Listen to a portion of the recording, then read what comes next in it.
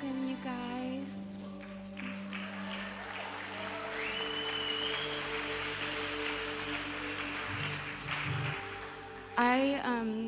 I was just going to read this chapter, but I felt the presence when we walked on the platform of just the presence of the Lord is here, you guys, and let's just recognize that. So everyone, just turn your attention to the face of Jesus right now, you guys. He's so near.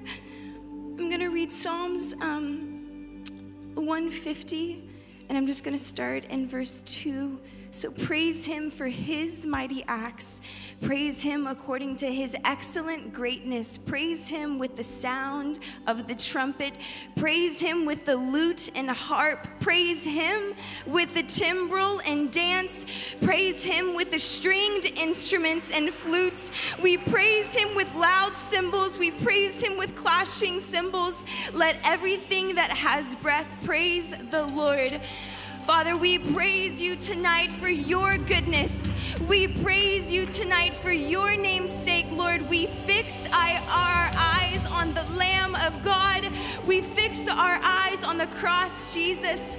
Lord, I thank you that tonight you are welcomed. You are welcome here tonight, and we recognize you, Jesus. Yes, Lord, we worship you. Can everyone just worship? Just worship him. Jesus, we worship you, Lord. We praise you, Jesus. Thank you, Jesus.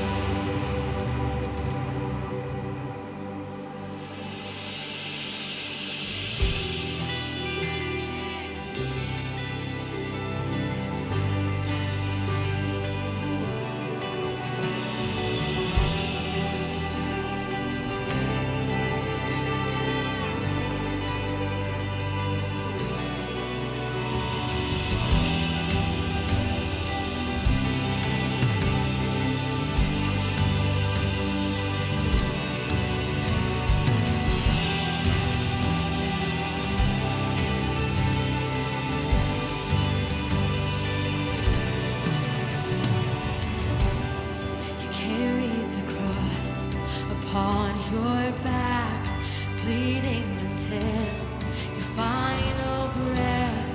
Tears of blood, a crown of thorns, you gave it all. Our sins you bore. Oh, oh, oh. There is no greater love. Oh, oh, there is no greater love. On the cross, what you've done, it was more than enough, more than enough. On the cross, what you've done, the power of your blood was more than enough. Sacrifice that changed history, the nails in your hands, the hands that saved me. The grave was sealed and death lost its sting as the lion roared in victory. The sacrifice that changed history, the nails in your hands, the hands that saved me. The grave was sealed and death lost its sting as the lion roared in victory. On the cross, what you've done, it was more than enough, more than enough. On the cross, what you've done, the power of your blood was more than enough.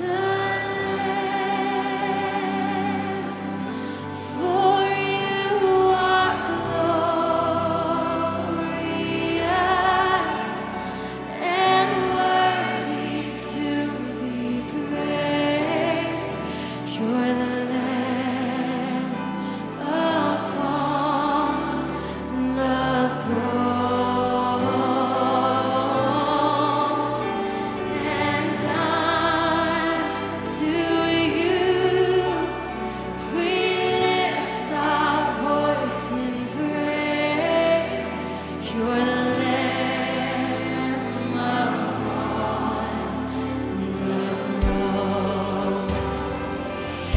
For you are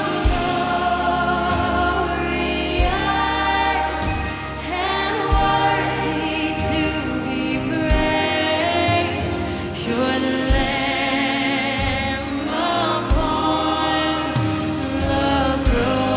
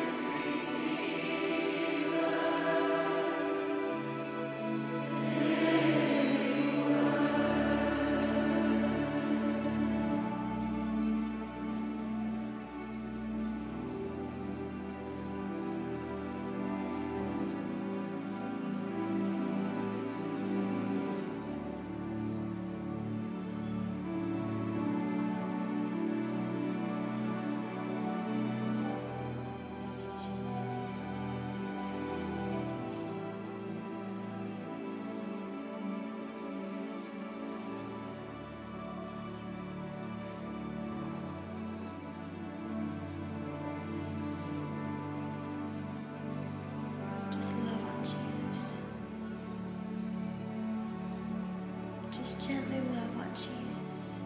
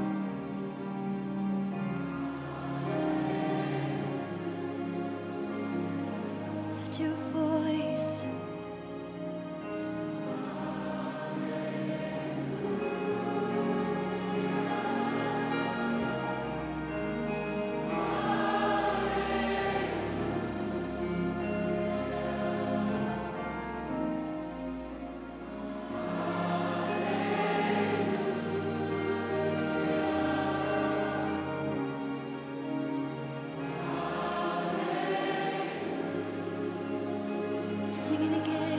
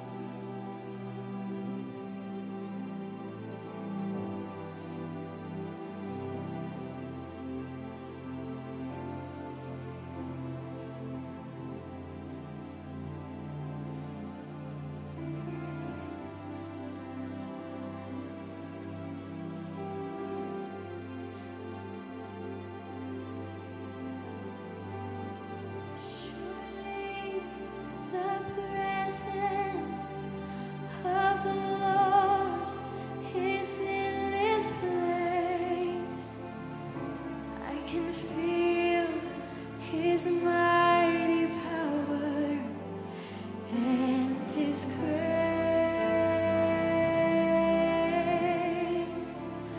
I can feel the brush of angels' wings. I see glory on its face. Surely the presence of the Lord is in this place.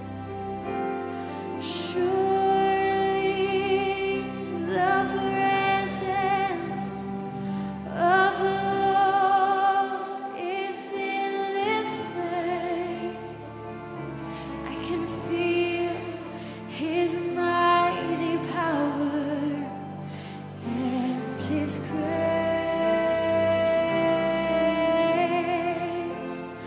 I can feel the brush of angels' wings. I see glory on His face. Surely the presence of the Lord is in this place.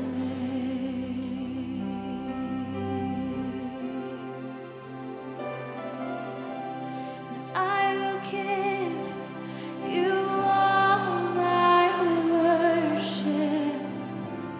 I will give you all my praise.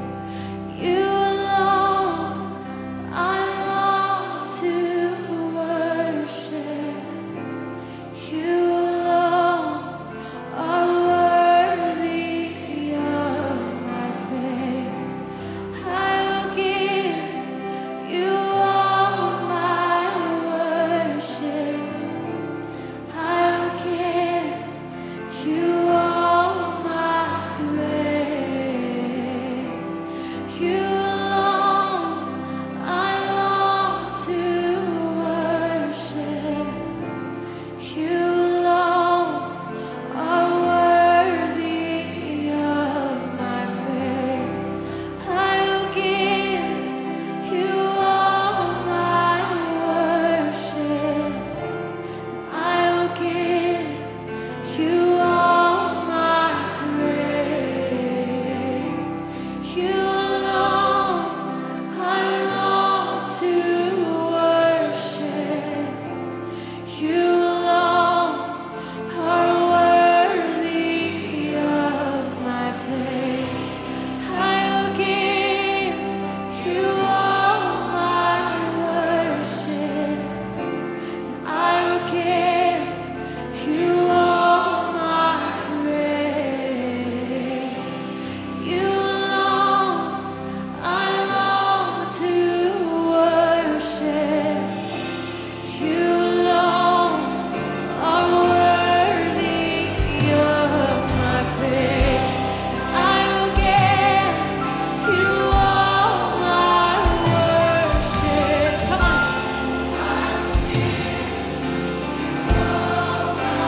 Come on, just pour it out.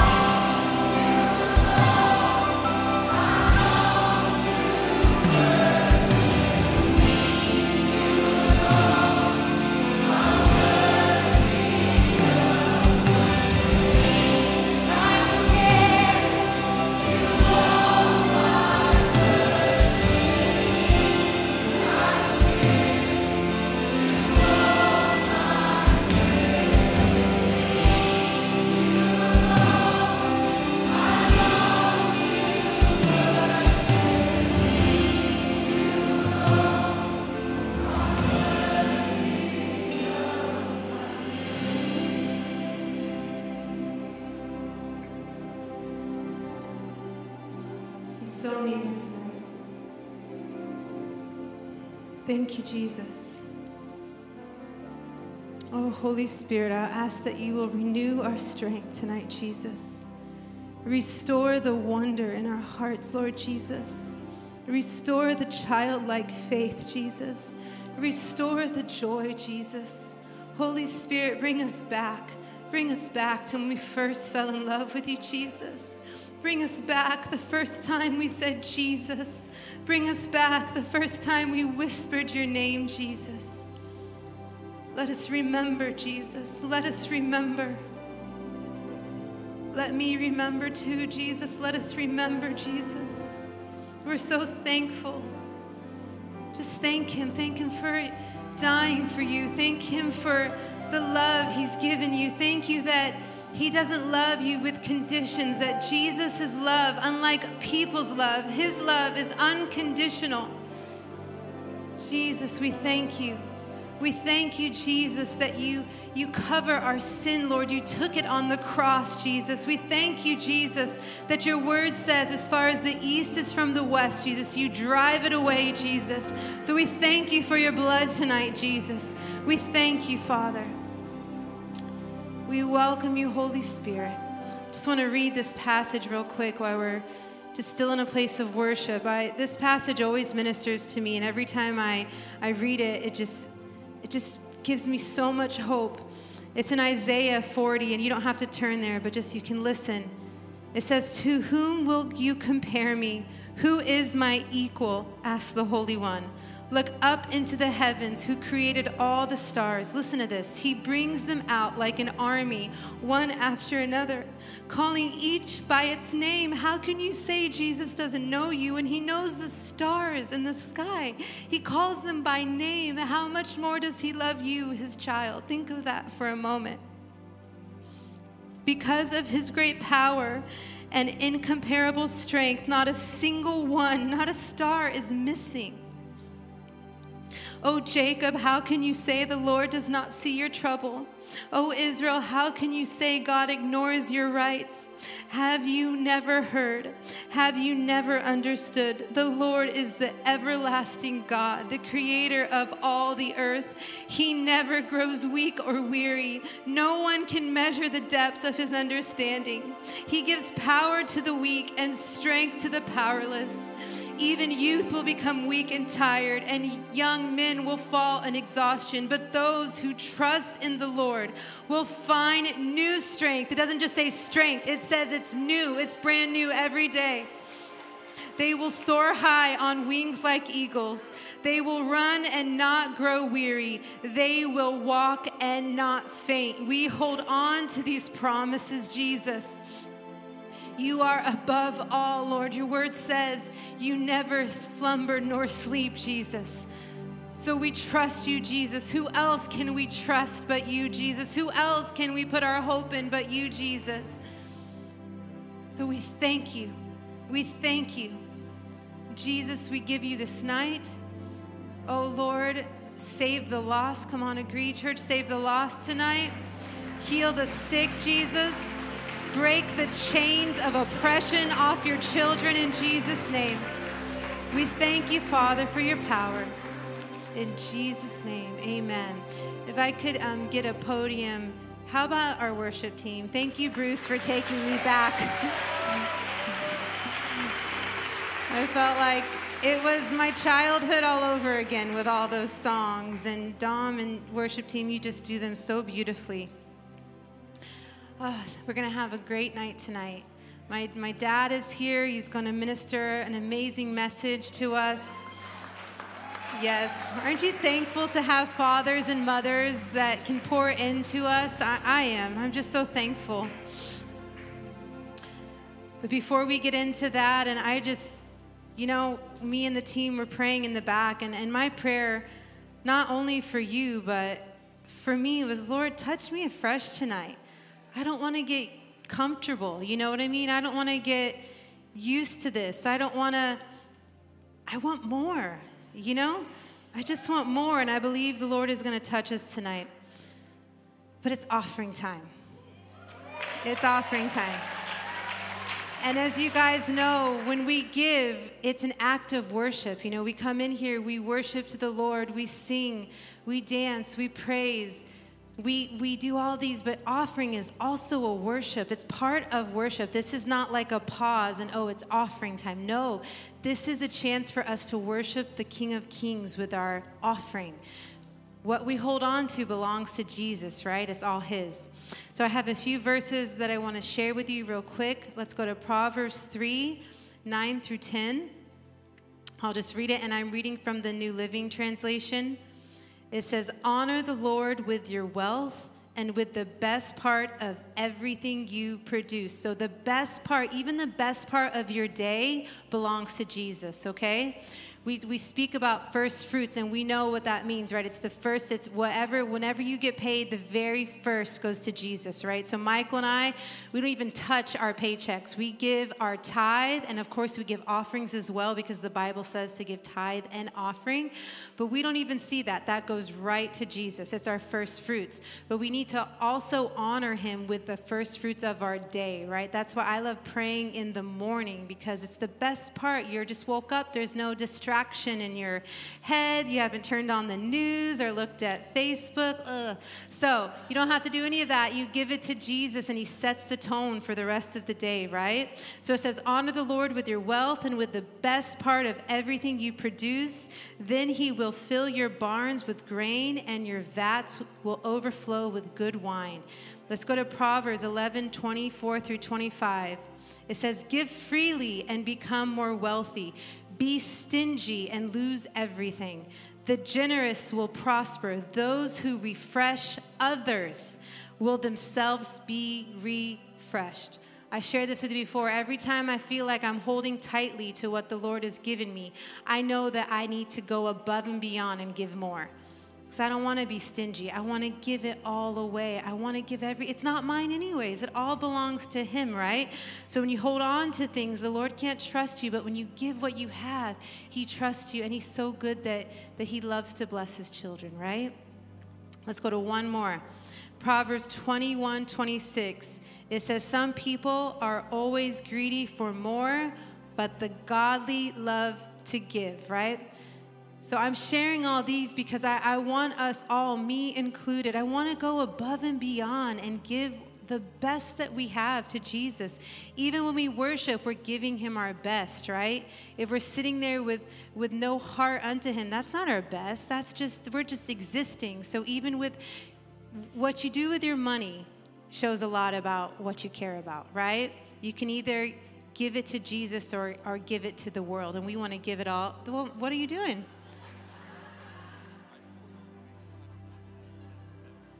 Well, they were looking behind me, so I'll wrap it up. Okay, bring the buckets, and you can text GIVE to the number on your screen.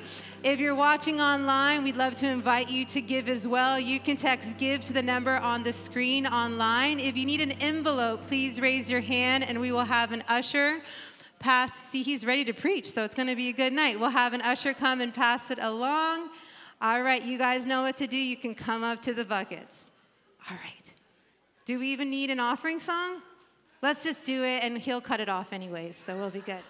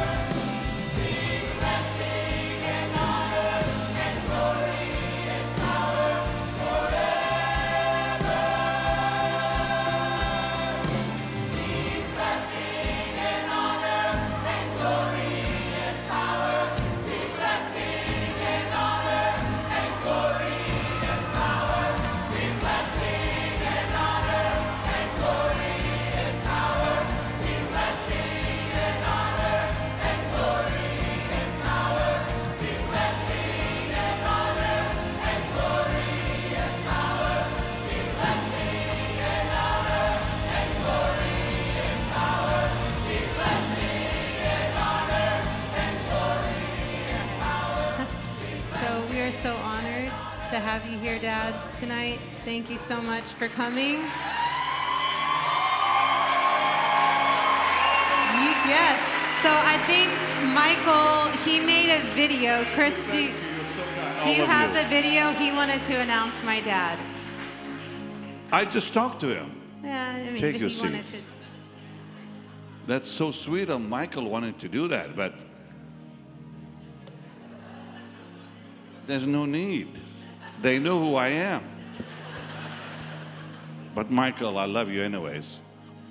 Well, how are you doing? You ready for the Lord to touch you tonight? Can we stand and let's thank Him for His mercy?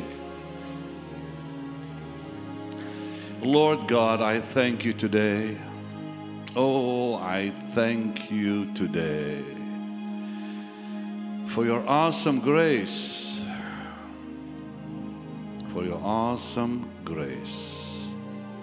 To you be the glory, dear Jesus. Lift your hands and thank Him for His mercy. We thank you, Lord, for your mercy. Where would we be without it? And I pray today you'll bless this wonderful people, your people. Bless Michael and Jessica, bless their ministry, and move mightily tonight among us. Hallelujah. Let's just lift our voices and thank Him for His goodness. Come on, lift your voices and thank Him for His mercy and His goodness. Blessed be the Lord God. Hallelujah.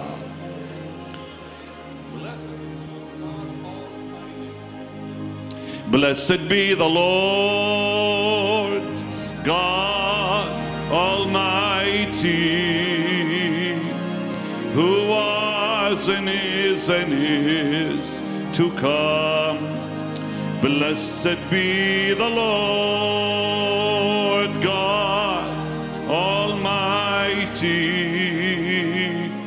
who reigns forevermore. Blessed be the Lord.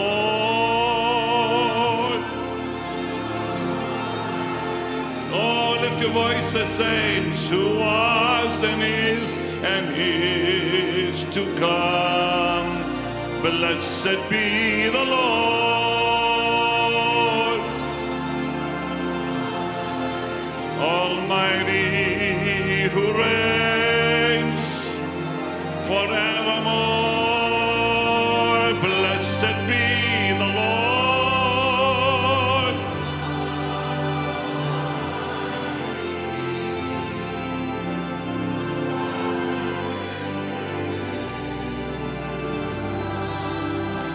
Blessed be the Lord.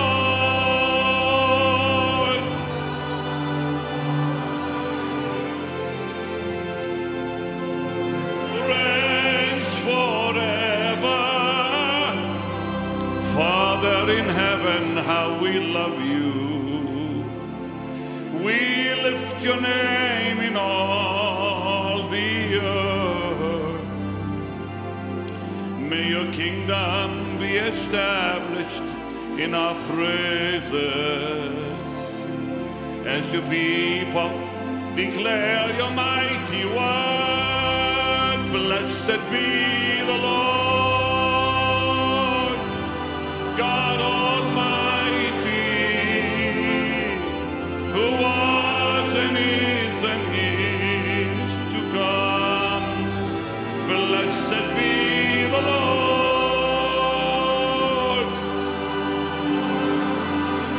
Almighty, who reigns forevermore, who reigns forevermore, who reigns forevermore, who reigns forevermore. Glorify your name.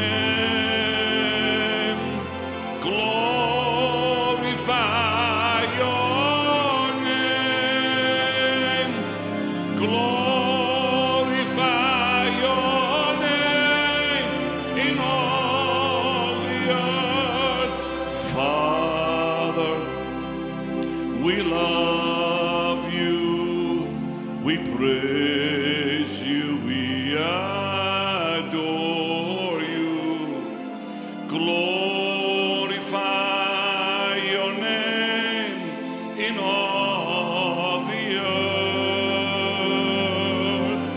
your voices, saints, glorify your name, glorify your name, glorify your name, glorify your name in all the earth. Dear Jesus, we love you, we praise you, we adore you, glorify your name in all the earth. Tonight, Lord, glorify your name.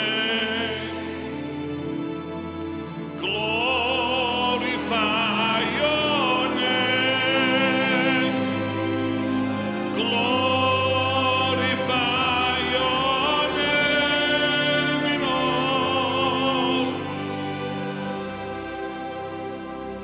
Holy Spirit, we love you. We praise and adore you. Glorify your name in all the earth. Tonight, Lord, touch our hearts. Glorify your name. Glorify your name.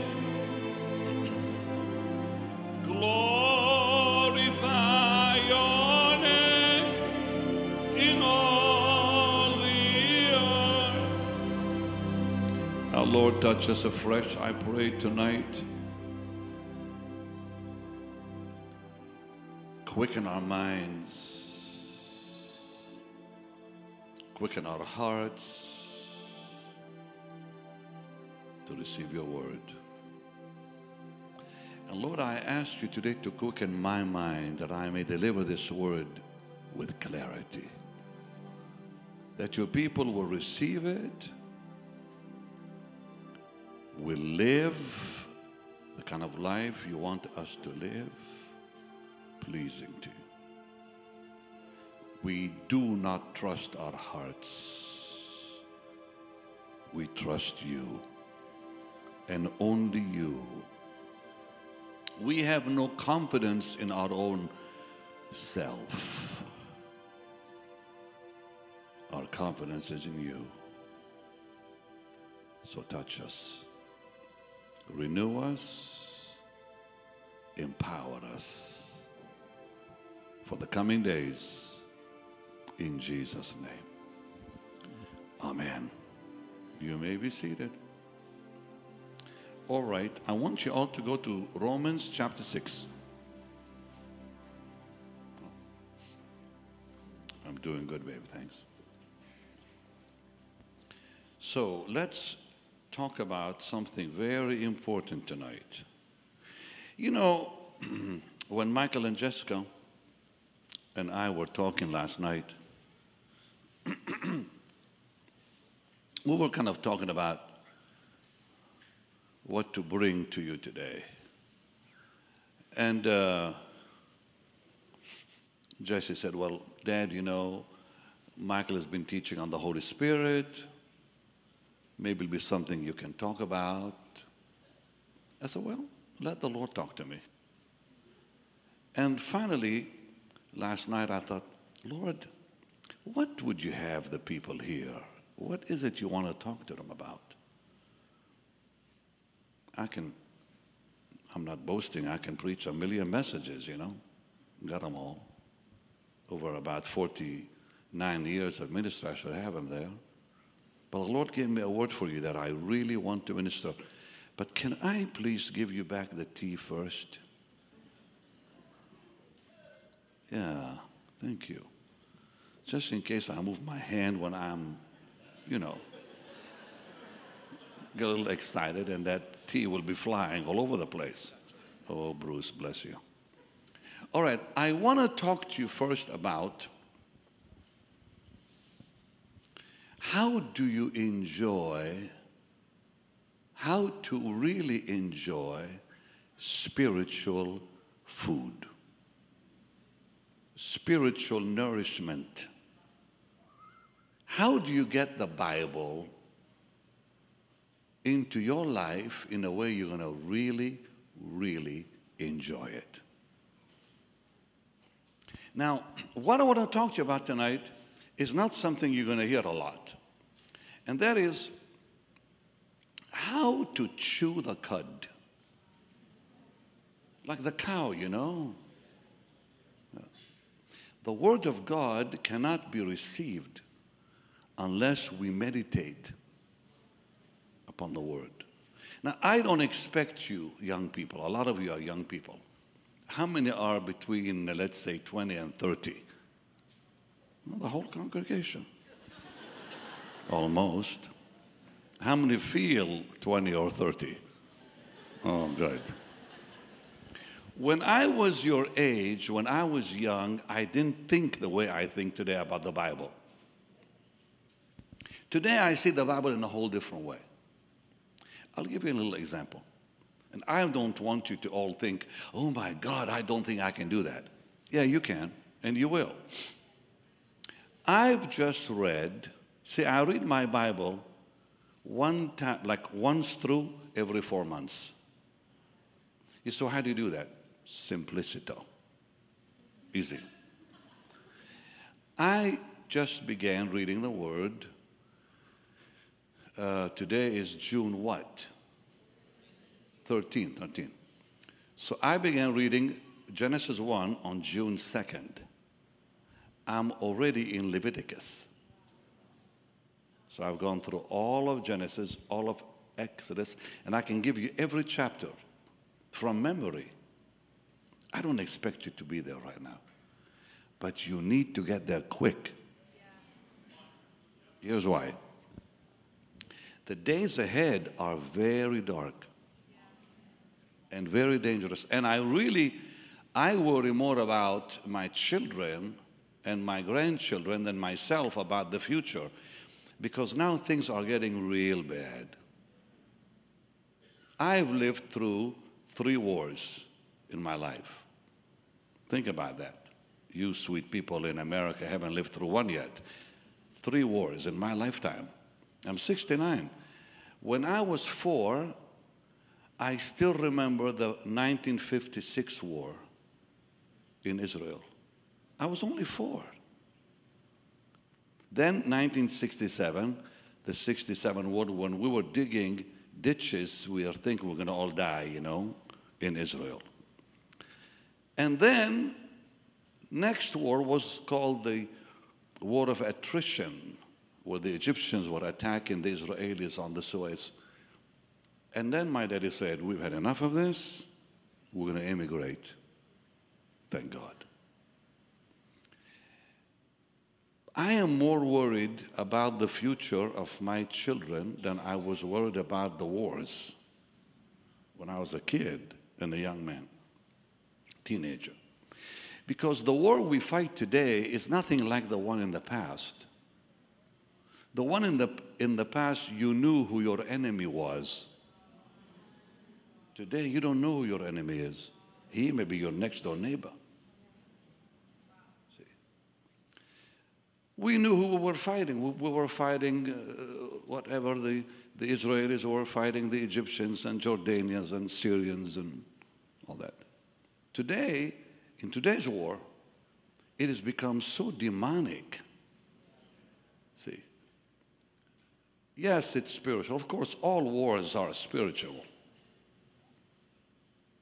The source is spiritual, no matter what they are. But the future war that is coming, which I think has begun, is so demonic. I mean, Satan's plan is to destroy the work of God on earth. Of course he can't.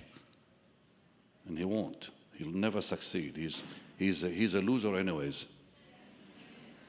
Believe me, he's a big loser. And I don't want you to be afraid of the devil. Look, I don't want to scare you. I've seen His Majesty twice. I used to be scared of Him. I don't anymore, because I saw the power of God. The first time the devil came at me, I saw his face like I see yours. 1973. When the power of the Holy Spirit was so rich in my life, and I saw him come like this, like rise out of the ground like this. Hate I never saw in my life like that.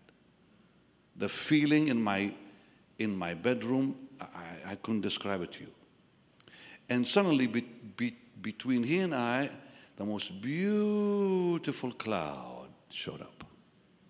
And I went to sleep right away. It was like a cover came over me, like a beautiful blanket. And I could still see the devil's face, but I did not care. I went right to sleep. Right to sleep. He's still there with all the hate. The Lord came between he and I. Ooh, the power of God is so great.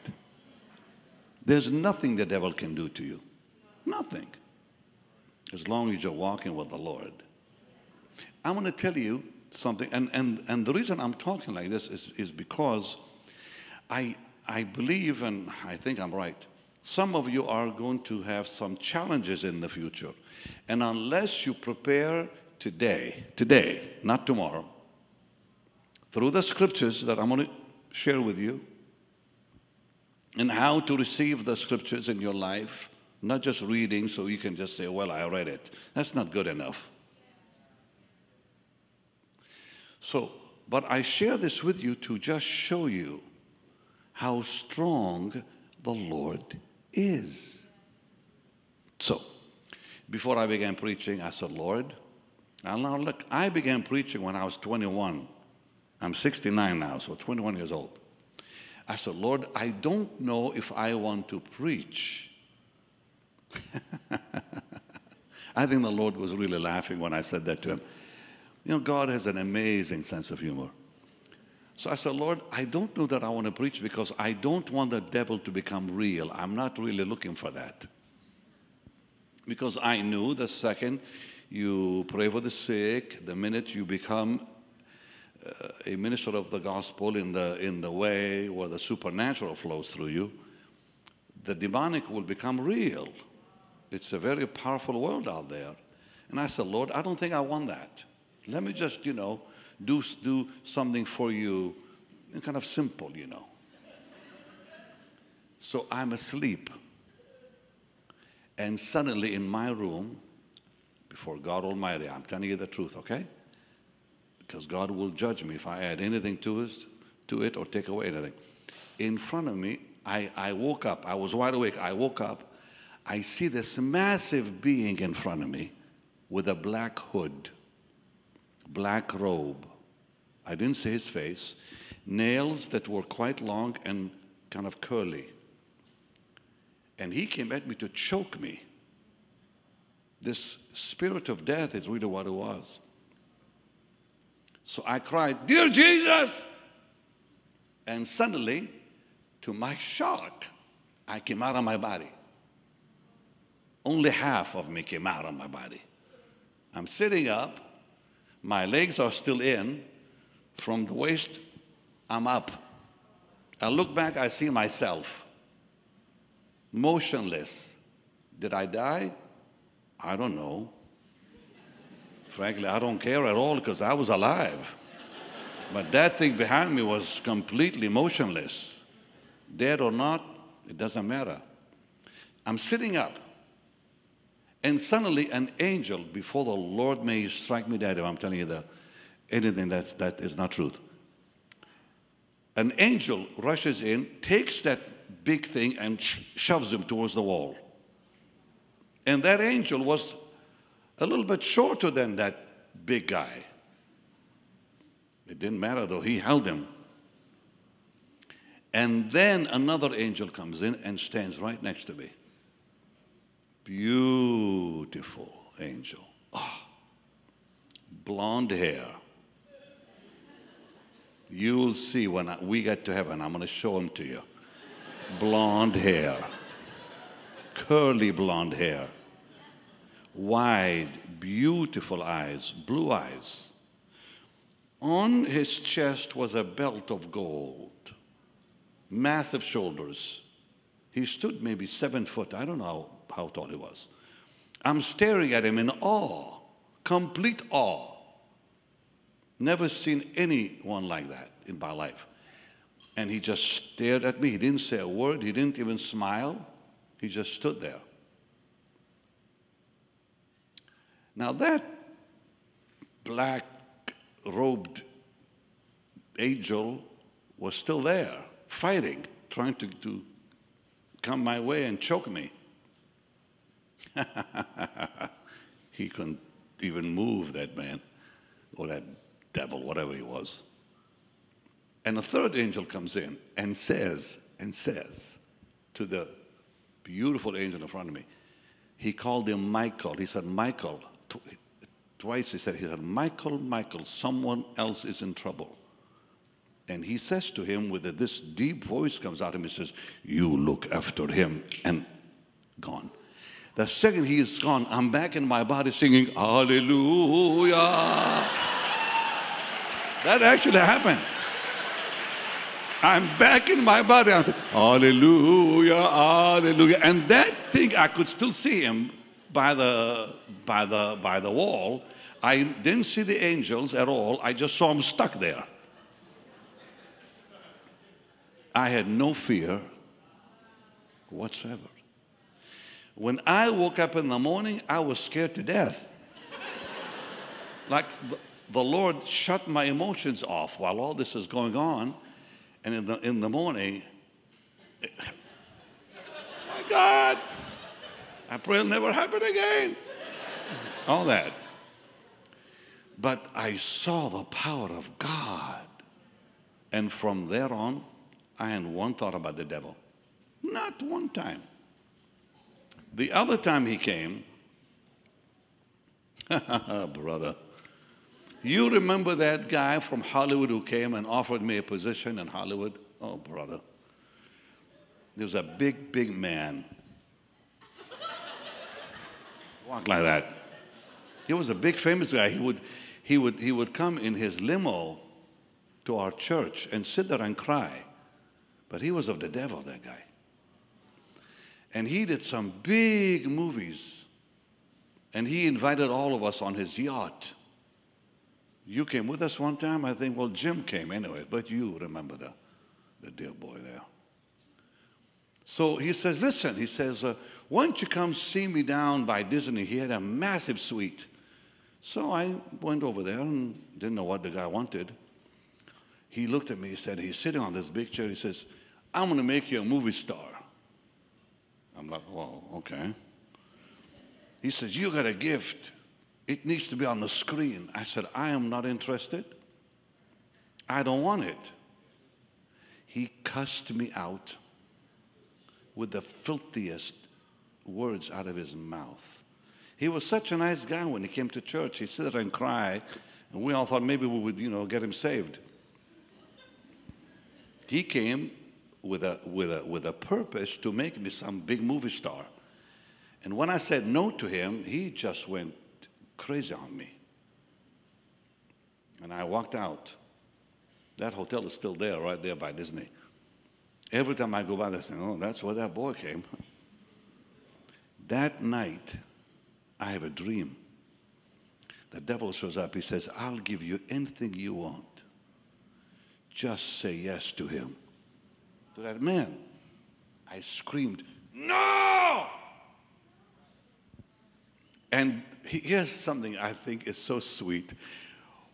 When the devil came in that dream and said, I'll give you anything you want, just say yes to that. And he gave me his name, so I don't want to say his name, that boy's name. The Lord was standing right in the shadows, just in case. Ooh. Ooh, that made me feel so good. I saw his arm and his robe just standing there, just waiting, like, in case Benny needs me, I'm here. Can we throw him a kiss? Jesus is so sweet. Mwah! The Lord is always there for you. Don't ever be afraid of the devil. Did you hear that? Now listen. Wait. I used to always tell people that if you have a message for the devil, write it on the bottom of your shoe. Say that. Say it. Come on. If you have a message for the devil, what? Smash his face. Be done with it. Now, all of you say, I was born to win. I was born to succeed. I will succeed in Jesus. Amen. Now, for you to succeed, and you know, like I just been saying to you, you have nothing to fear. Do not be afraid of the devil, but you do have to fear another enemy that's more, how shall I say, he's more difficult to deal with. That's the flesh. You know, the Bible says, resist the devil and he'll flee, right? You cannot resist the flesh. That flesh is with you in bed. Nowhere in the Bible does it say, resist the flesh and the flesh will flee. No, it says resist the devil and he'll flee. So you can resist the devil and he'll run every time like a coward. But the flesh has to be crucified. Big difference between the flesh and the devil. You have to say no to that flesh. But you cannot and will not have the authority without the word in you. So, I'm going to talk to you about how to digest the scriptures. And I'll give you an example in just a little bit. But let's begin reading Romans 6, okay? I'm going to read about 14 verses because that kind of explains our life as God sees us today.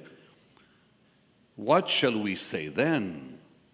Shall we continue in sin that grace may abound? See, you and I have been born again. It's not God's will for you to continue in sin. God forbid, he said in verse 2. How shall we that are dead to sin live any longer therein? Now, what does it mean by dead to sin? It means that Jesus already overcame. Sin cannot control your life. All you have to do is say yes to Jesus and no to sin. Quite simple. Every true Christian has the power to say no to sin. I won't do it. I just won't. I won't look at that thing. I won't let those friends in my life. We all have that power. Know ye not, verse 3, that so many of us as were baptized into Jesus Christ were baptized into his death? And he's talking here about the flesh dying to self, the flesh dying to the things of the world. Therefore we are buried with him by baptism into death, that like as Christ was raised up from the dead by the glory of the Father, even so we also should walk in newness of life. So he's talking about a baptism into death. This is not water baptism here. Water baptism is simply the declaration that I'm really dead already to sin. But when I become a Christian, I so surrender to the Lord, I die to the things I want, and I live to the things that are his will for me. I don't live for myself, I live for him. And we all have that power to actually do that. to surrender to the Lord like that. Verse 5, for if we have been planted together in the likeness of his death, we shall be also in the likeness of his resurrection. So anyone who says yes to the Lord and no to the flesh, one day will see a mighty resurrection of the new life. And then the resurrection of the body, of course. Knowing this, verse 6, that our old man, the flesh, is crucified with him, that the body of sin might be destroyed. The minute we say no to the flesh, sin has no place to go.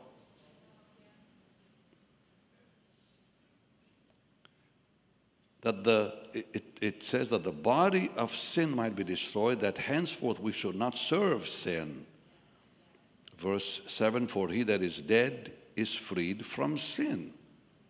Now, what does it mean by freed from sin? It doesn't mean that you'll never sin again, because we all stumble here and there. It means sin will not control you. Dead to sin means sin is no longer your boss. You are the boss now. Sin has no power to control your life. I love this.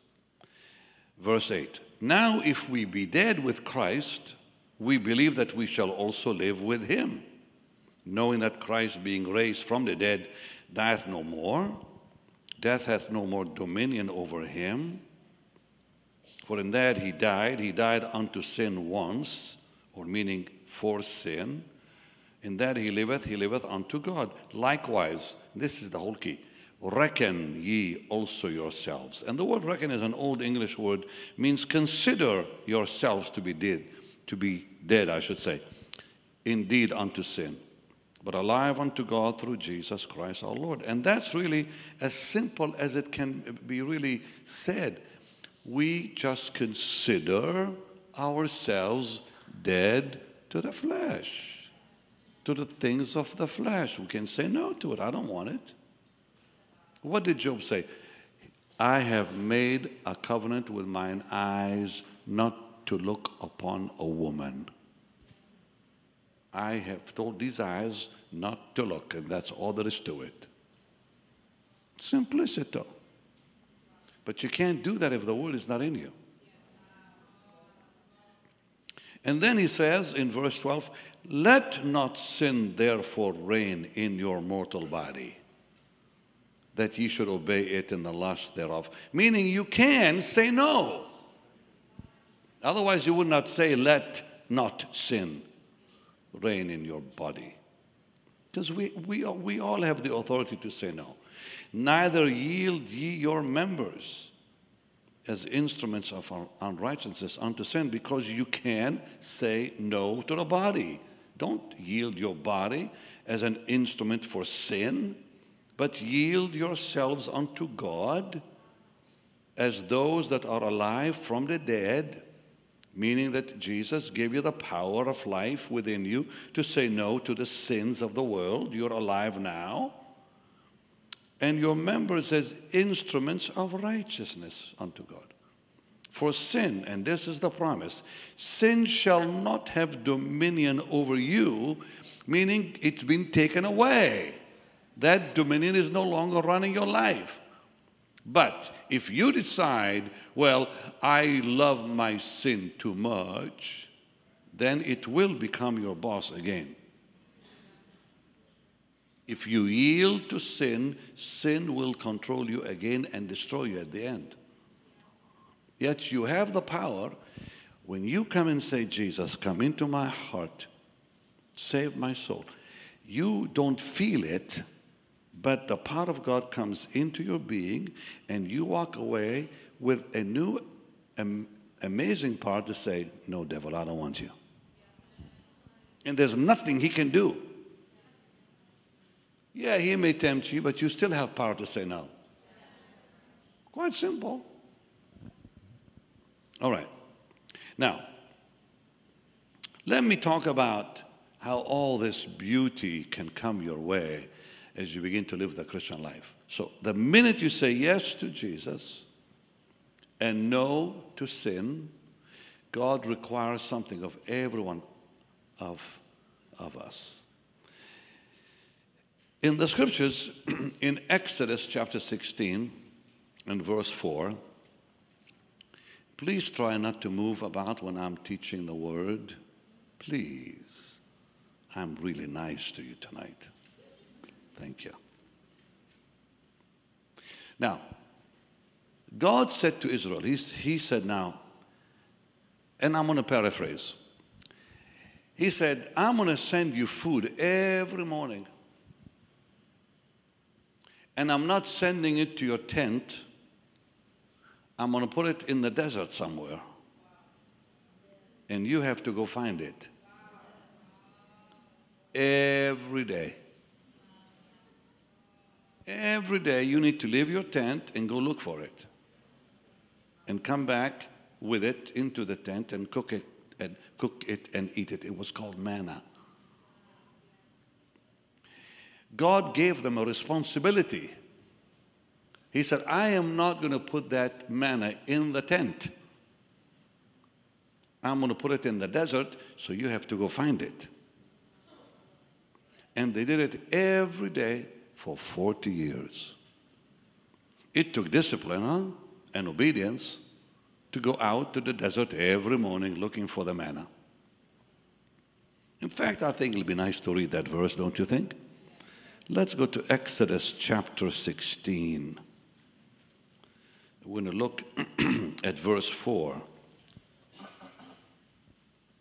Then said the Lord unto Moses, behold, I will rain bread from heaven for you, and the people shall go out and gather a certain rate every day. Why? That I may prove them. And the word prove them here, test them, whether they will walk in my law or no. How many of you have read the whole Bible? Wave. Good. Beautiful. I'm not going to ask how many have not. I don't want to embarrass you. But every single day, those dear people, the Israelites, had to go look for it. And God said, I want to test you. Are you going to obey me by going out to look for it and eat it? So we, believers, have a responsibility. We too have got to go and find it somewhere. It's called the Word of God, manna from heaven. Now, Jesus said, let's go to John chapter 6. Jesus said in John 6 and verse 32, verily, verily, I say unto you, Moses gave you not that bread from heaven, but my Father giveth you the true bread from heaven. For the bread of God is he which cometh down from heaven and giveth life unto the world. Then said they unto him, Lord, evermore give us this bread. And Jesus said unto them, I am the bread of life. He that cometh to me shall never hunger. He that believeth on me shall never thirst. Now here we have a picture of God's word, and don't ever forget, we feed upon the Lord Jesus himself as we feed upon his word. Feeding on God's word is feeding on Christ the Lord. God's word is the Lord.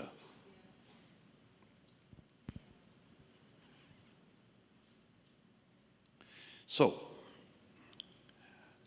I want to just say something here real fast. I don't think anyone is young enough in the Lord to go out and find the manna. I think anyone, if you're one day old in the faith, It's your responsibility to go look for it, God's word.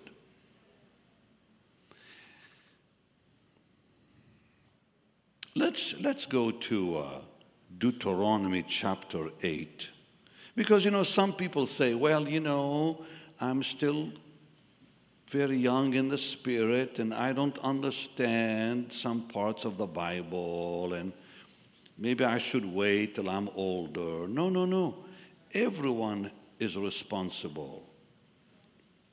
No matter how young you are in the Lord, you begin to read the scriptures even if you don't understand them. Because you will eventually understand them. I'll give you some examples that happened in my life. Just keep listening. But look at Deuteronomy 8, verse 3. And he humbled. Now this is Moses speaking to the newer generation of Israel, whose families or moms and dads had died already in the wilderness, most of them. And this is the new generation of young people who did not remember Egypt. So some of them were born in the desert. And the name Deuteronomy means second law. It's the second time around to give the law, basically. And so he says this, and he humbled thee and suffered thee to hunger, and fed thee with manna, which thou knewest not, neither did thy fathers know. Why? That he might make thee know that man doth not live by bread only, but by every word, say every word, that proceedeth out of the mouth of the Lord doth man live. How beautiful. Now, let me say a few things to you quick. Some people have questioned the Bible. Is it really God's word? Is it truly accurate? I've seen some contradictions, therefore I don't know if I believe it like I used to, all that stuff. Well, first of all, there are no contradictions in the Bible. It's a matter of translation. And I know it from experience, because I have also thought that when I was young. Oh, it says something different here than here. I am today a student of Hebrew University. I've been in that amazing university for about 3 years now. Every Monday at 5 p.m. I'm in class, and I'm really good at it. I'm the only student in the class, because I paid enough money to be the only student in the class. And I have an amazing professor. Sigal Zohar is her name. It's an older lady, a boy. She is tough like nails. We become good friends now for the last 3 years. And every Monday at 5 on social media, she comes on and I'm ready for her. And she is brilliant with Hebrew and knows the history of the Bible. And so as we've kind of, gotten to know each other, and the Hebrew language is not exactly like I thought it was. It's very difficult, but it's amazing, to be honest with you, just so deep. So I said, why is there some contradictions here? And I showed it to her. She said, when they wrote the Bible, the original of the originals, there were nothing in it like that. Later, it was translated into Greek, called the Septuagint. And she said, all English translations are translations of the Greek. The Old Testament in Greek. And this is where the problem is. So she said, but I'm going to send you through email the original Old Testament. And she did. And the difference, you see it, so beautiful, that there's nothing there that is out of place. The translators just kind of messed up a little bit. And then when the King James was translated, they just missed some words. In fact, it's the closest to the Hebrew that you can read. The King James Bible is the safest, in my opinion. Still, though, the Hebrew language is not very, very easy to translate. It's very difficult because of all the vowels and the little things you see that look like, upside down commas and all that. I don't want to get into that to mess your head up, but it's quite interesting. Yeah. Like one little dot in a letter can change the whole meaning of the word. Just a little dot. So I don't want to get into that right now. But the Word of God is remarkably amazing. I'm going to give you just a little example here to show you how amazing the Bible is. Are you ready for this? If you read Genesis chapter 5, don't do it now. Just listen to me. Huh? And you translate the names from Adam to Noah, you have the entire gospel of Jesus. Did you know that? How many did? Oh, good, because I told you. How many had no idea? Put your hands up high. Okay, if you translate the names from Adam to Noah, it says, man appointed. The name Seth means appointed. Man, Adam, means man. His son is Seth, appointed. Man appointed. Mortal. These are the translations of the names. Okay? Just the names, if you translate them. Man, and this is all in Genesis 5. Man appointed, mortal sorrow. But the blessed God shall come down, declaring that his death will bring the despairing rest. The name Methuselah means his death will bring. And Noah means rest. The whole gospel is in the names. And people question the Bible. How can they question the Bible? Now, one other thing you don't know. If you look at the names of the sons of Jacob, it's your life in Jesus. Did you know that? Oh, brother. I'm going to send you all the lists so you can have it for yourself. Stick it on your fridge. I'll tell you what I'll do, baby. I'll send you the list and you and Michael send it to the whole church. And they can show it to their friends and say, see, how can the Bible not be the Bible? Come on, please. It's no way. Like Reuben means behold the sun. You knew that, come on. Simeon means hear him. Shimon.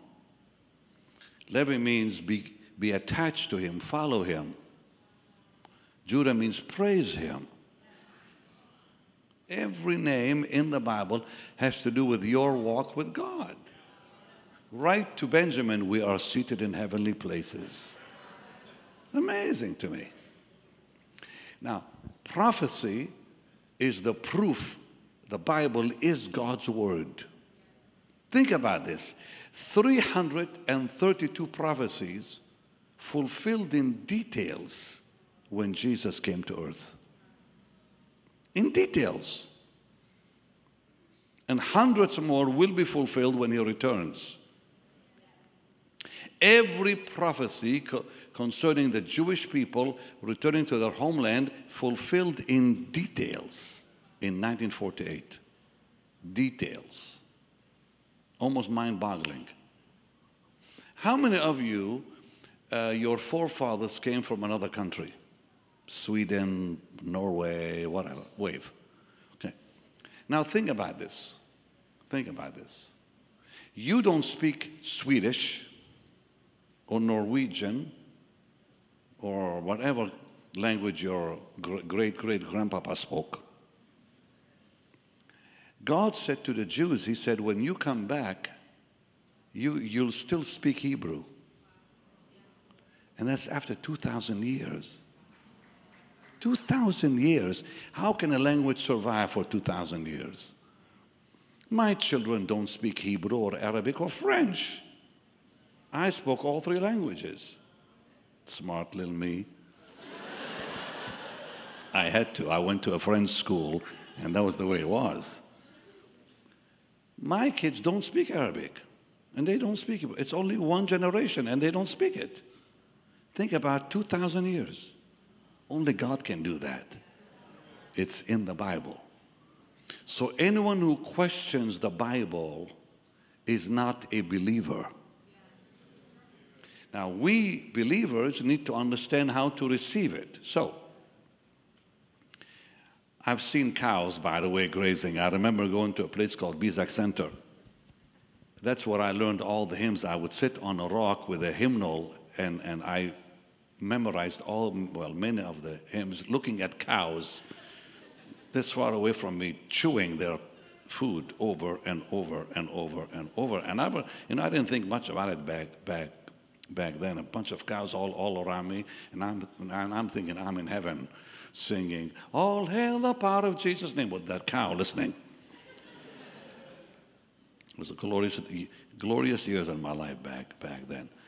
So many of you have most likely seen a cow grazing, and most of the time they are nibbling, or as they say, endlessly munching. And they call that chewing the cud, where they chew the grass over and over to get all the nutrition out of it. This is what the Bible means by meditation. So when I read the word, I begin to meditate. I'm going to give you a wonderful example that happened to me just yesterday. I have read Exodus many times where God gave. Can you people handle a little meat? Yes. Are you sure? Yes. Lift your hand and say, "Lord, help me now."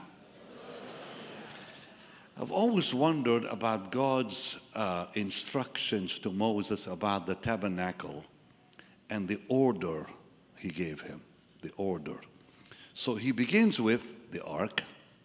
He said, build the ark. Then he says, the table of showbread. Then he said, the lampstand. Then he talks about the covers. Then he talks about the structure. Then he talks about the altar of sacrifice, then the laver, then the altar of incense, and then the priesthood's garment. I've always wondered, why that order? Why that order? And I began to think about it yesterday. I thought over and over, and I went through every piece in my head. Ark of the Covenant, table of showbread, lampstand, the four covers, the linen and the goat's hair and the ram skin dyed red and the badger skin. And I'm going through that in my head. 57 poles or pillars. I'm going through all that in my head. 5 boards going through them to hold them together, all that. I know this may sound boring to you. It's marvelous. It's exciting.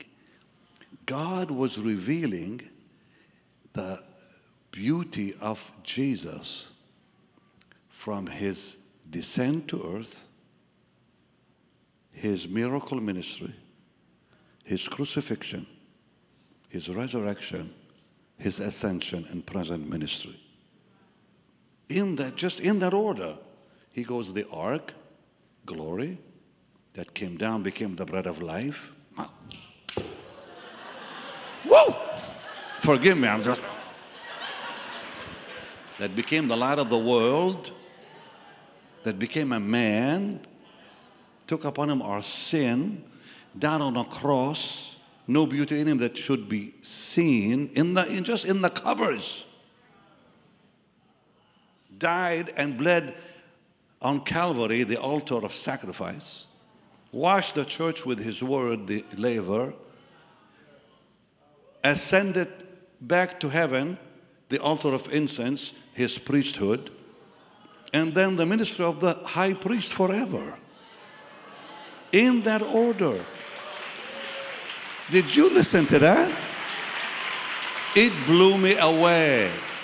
I began crying. I'm thinking, God is revealing every step of Jesus by giving that order. It happened when I was chewing the word. Are you people listening? The Bible is so exciting when you begin to meditate. I think about the Bible when I'm laying in bed, even in the shower. Believe me, I have the most amazing times in my shower. Because I'm thinking about all that I've read. Oh, the Lord is so amazing. So amazing. But the most amazing times I have is when I'm laying down quietly and I go through it in my head. That nourishment comes into your being. Who wants to watch CNN? Forget it. Who wants to watch Fox News? Enough of that. Who wants to watch all the stuff on TV that messes your head? Get the Bible in and have marvelous feasts. But you see, it's not about reading. You can read that list of God giving to Moses this and mean nothing to you. Oh, it's boring. I don't know about that. No. It's Jesus. Amazing. You know those 60 poles outside that made the fence? Can I give you a little secret? Can you really handle this? Yes or no? Okay, now, one pole made out of wood called acacia. You know what acacia wood is symbolic of? Come here, Ryan. Stand right here. It's symbolic of flesh. And acacia wood is like olive wood that has a long life, meaning eternal flesh. Yeah. And God said on every pole, and I don't have time to go through why 60. There was 60 of them around. He said on every pole, put a silver cap. Why? Redeemer. On the bottom, brass. Savior. Because brass is symbolic of suffering. Silver, redemption. And then he said, turn around a second. And then he said, I want you to tie a rope to it made out of goat's hair. Goat's hair. Why? Goat's hair is symbolic of sin and deception in the Bible. You should know that. Well, you will. And then he said, make sure it has 11 strips on it. Why? Because 11 is the number of destruction in the Bible. Didn't you know that? I'll give it to you. Number 1 speaks of oneness. 2, witness. 3, Trinity. 4, the world. 5, come on, you should know all this. Grace. 6, men. 7, perfection. 8, new beginnings. 9, power. 10, responsibility. 11, destruction. 12, administration. 13, witchcraft. That's in the Bible. Nimrod was the 13th from Noah. Witchcraft. Wow. Won't you learn your own Bible so I don't have to tell you this? No, I'll love to come back and tell you this. And then he said, I want you to attach a brass nail to it when it goes in the ground and make sure it only goes halfway in. So here's the message. The man Jesus, eternal, Redeemer, Savior, took upon him my sin, destroyed it, died, the nail going in. But he said half of it needs to be seen, and rose from the dead. All in a pole, in silver, brass, a rope, and a nail. How anybody cannot enjoy the Bible is beyond me.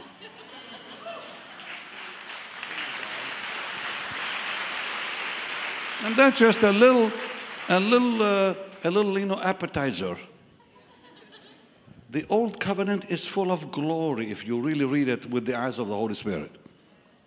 So, are you enjoying this? Yes. Keep listening. So, this chewing, this meditating, is when you consider. It's more than a mental thing, you know. It's more a mental. Meditation in the spirit is spiritual, not mental. Yes, of course, the mind is, involved and all that. But it's the Holy Spirit who takes over. And so Bible study and Bible meditation often overlap. You go from study to meditation, but there's a very big difference between Bible study and meditation. Because Bible study, it's the mind that's involved intellectually. While meditation, it's the spirit that becomes active rather than the mind. Because meditation focuses on the heart. Even though the mind is used, it still focuses on the heart. Now, let's go to Psalm 19, verse 7, please, all of us. And I'm gonna give you some examples in just a second, because my purpose tonight is one thing: to cause you to fall in love with the Bible like you never have in your life. Because that's the thing that will guarantee your longevity as a Christian.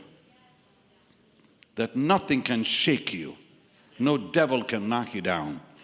Say amen.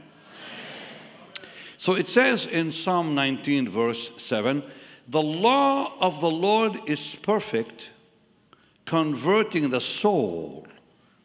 Meaning, if you read the Word of God, it will have an impact on your soul that will last for the rest of your life. The testimony of the Lord is sure, making wise the simple. Making so many simple men and women wise in the Spirit. I read a story about an old farmer who went to speak at a conference. And a young man looked at his friend. He said, "Who's the speaker?" He said, "It's that farmer up there." And the young man kind of groaned and said, "Oh, I'm going to have to endure this one." But when that farmer got up to speak, the power of God hit that room. And he and his friend, this guy that was sitting there, and his friend came up and asked that dear farmer. He said, "How come the power of God came on so strong when you came up on that platform?" He said, "Well, every morning I read the Word of God, and then I go out to my farm and I meditate." Wow. So, the process of meditation, and this is the key here, okay?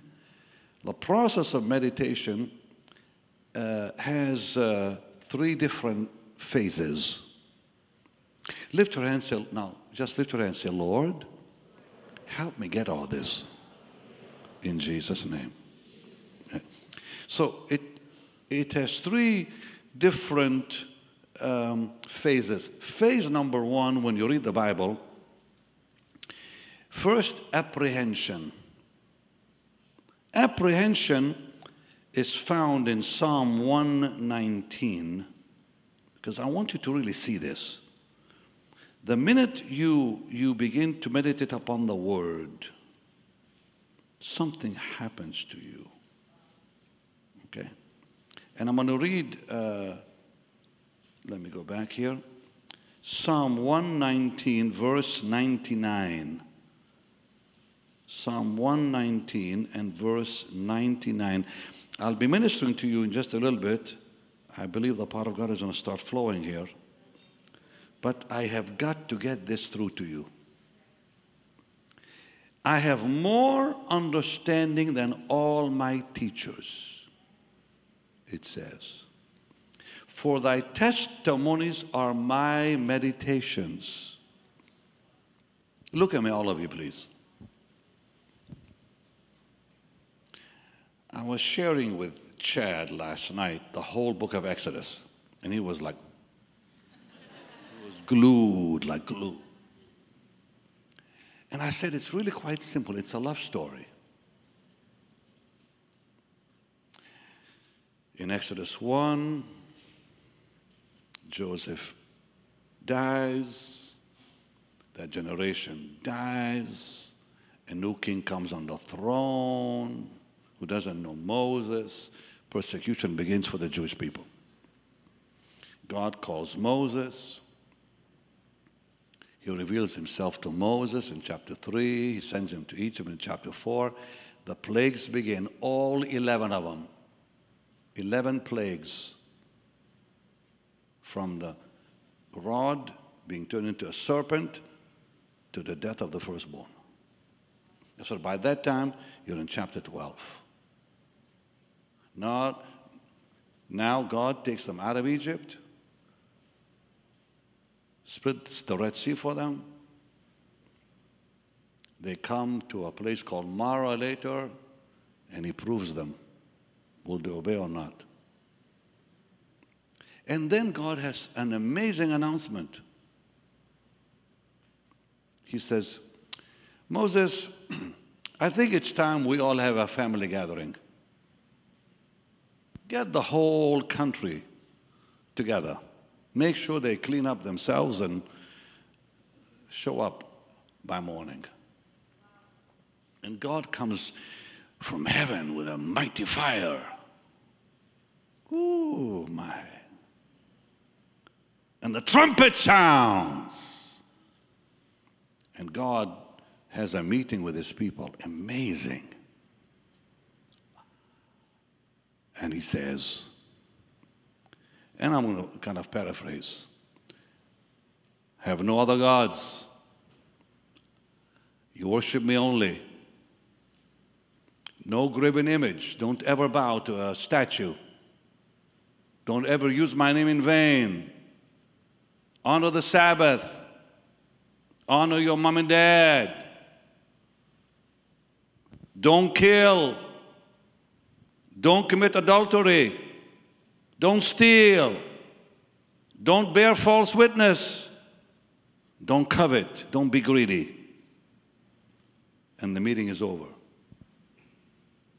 Quick paraphrase. What a mighty act of love. God wanting a big meeting, a big gathering with his people. Then he says, Moses, come up and bring all the elders with you. Let's have lunch. Wow. They eat with God. Then God says, you come by yourself. I have a plan. I don't want you coming up here anymore. I'm coming down. Build me a tent. Gives him the whole plan. He builds that marvelous place called the tabernacle. And God comes and dwells. And from chapter 25 to the end, that's all we read is about the tabernacle, basically. That's the whole book. And you think about every major headline in that book, and you're awed. What a God. What a God. And we all know that right after he gave those 10 commandments, they built a calf and worshipped it. God didn't change his promise. He was still there for them. I want to know that God. I want to know his mind. I want to know his nature. I'm falling in love with him every time I read that book. The more I see his love, the more I want to love him. Life has no meaning without knowing Jesus. I was born and you were born. Our parents made the decision without knowing that we were born for one reason, not to know them, but to know the Lord. The whole reason for life is to know one person, Jesus. That's it. Yeah, mom, dad brought me into the world. Thank God for that, but they're gone now. They're not my mom and my dad anymore. You say, how's that? They're not. The Bible is clear. when my mom and my father forsake me, meaning when they die, the Lord will raise me and take me up. And David said, who do I have in heaven but you, Lord? Not mommy and daddy and papa and mama and grandma. I'm not going to go to heaven to see my mom and my dad. I'm going to heaven to see Jesus. They'll be there with me, but I'm going for him, not for them. Are you listening? The more you read the Bible, the more that love in you just like blows up like a volcano inside of you. And it secures you from the devils of hell tomorrow. Look, hell is real, and I don't want you going there. Did you hear me? Not only does the Bible tell us hell is real, I've seen it. Did I ever tell you that? How many have heard me tell about that? How many have not? Put your hands up high. I want to shake you. I stood in my bedroom one day and I looked up. I said, dear Jesus, this was April of '74. Dear Jesus, why are you doing all this in my life? And I was having the most amazing experiences you could ever dream. A human being appeared in my room, as real as I see that girl right there. On fire, lit up. Flames coming out of his body. And he wasn't even touching the floor. And he was making a sound I can still hear, gnashing his teeth just like Jesus said. I began screaming, no, no, no, no. And nobody heard me, and our house is a small place. I was amazed. My mom and my dad didn't come running up to say, what's wrong with you? Nobody heard me. And I heard a massive voice from all around me say, preach the gospel. As I'm screaming, no, no, no. Because I was so frightened. That night I have a dream. Before God, I'm telling you the truth. I see an angel. He looks and said, come with me. Suddenly I'm with him, and he suddenly has a chain in his hand, golden chain.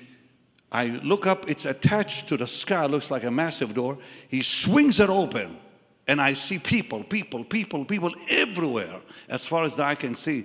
He says again, come with me, and now we're on top of that crowd looking down. And I see crowds, masses walking towards this valley.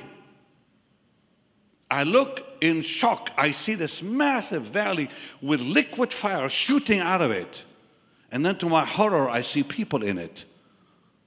Their faces coming in, going out, coming in, going out. All of them making the same sounds with their teeth. And I heard a voice, preach the gospel. If you do not, everyone that falls is your responsibility. And I woke up shaken. I said, Lord, if this is you talking to me, have Pastor Jim tonight tell me that. Jim McAllister was my pastor back then in Canada. And I would go every Sunday night and Sunday morning to different churches. So that was on Saturday night. Sunday morning, I am at Pastor Jim McAllister. Sunday night at Maxwell White's. And I said, please tell Pastor Jim to tell me that I know this is you. A guest speaker that night is there instead of the pastor who was sitting back behind him. And the guest speaker looks and says, I can't preach till I say something to someone sitting right there. It was my face. Word for word. If you don't preach, every soul that will fall, that falls is your responsibility. And I froze. Then I knew I had to preach the gospel. Why do you think I've been preaching it since I've been 21 years old? Hell is real, and I don't want you one of those faces going in and out of the fire. God's word will keep you out of it.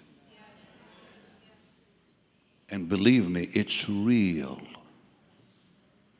Be glad you're alive tonight to still make a decision not to go there. Because anyone who goes there, there's no way out. No way out. I heard of two preachers. One of them was a healing evangelist that I knew personally. When he died, he was screaming, "They're coming to get me! They're coming!" And he was frightened. Demons were coming to get him. But I've seen saints pass. One of them was my mom. The joy of the Lord on her face. She was worshiping. I have it on my phone. My precious girl was there. My mom was worshiping with tears in our eyes as she's worshiping Jesus before she gave her last breath. What a beautiful way to go home. Let me tell you something. Heaven is real. And since heaven is real, hell is real. And yes, there is a hell. And I don't want you going there.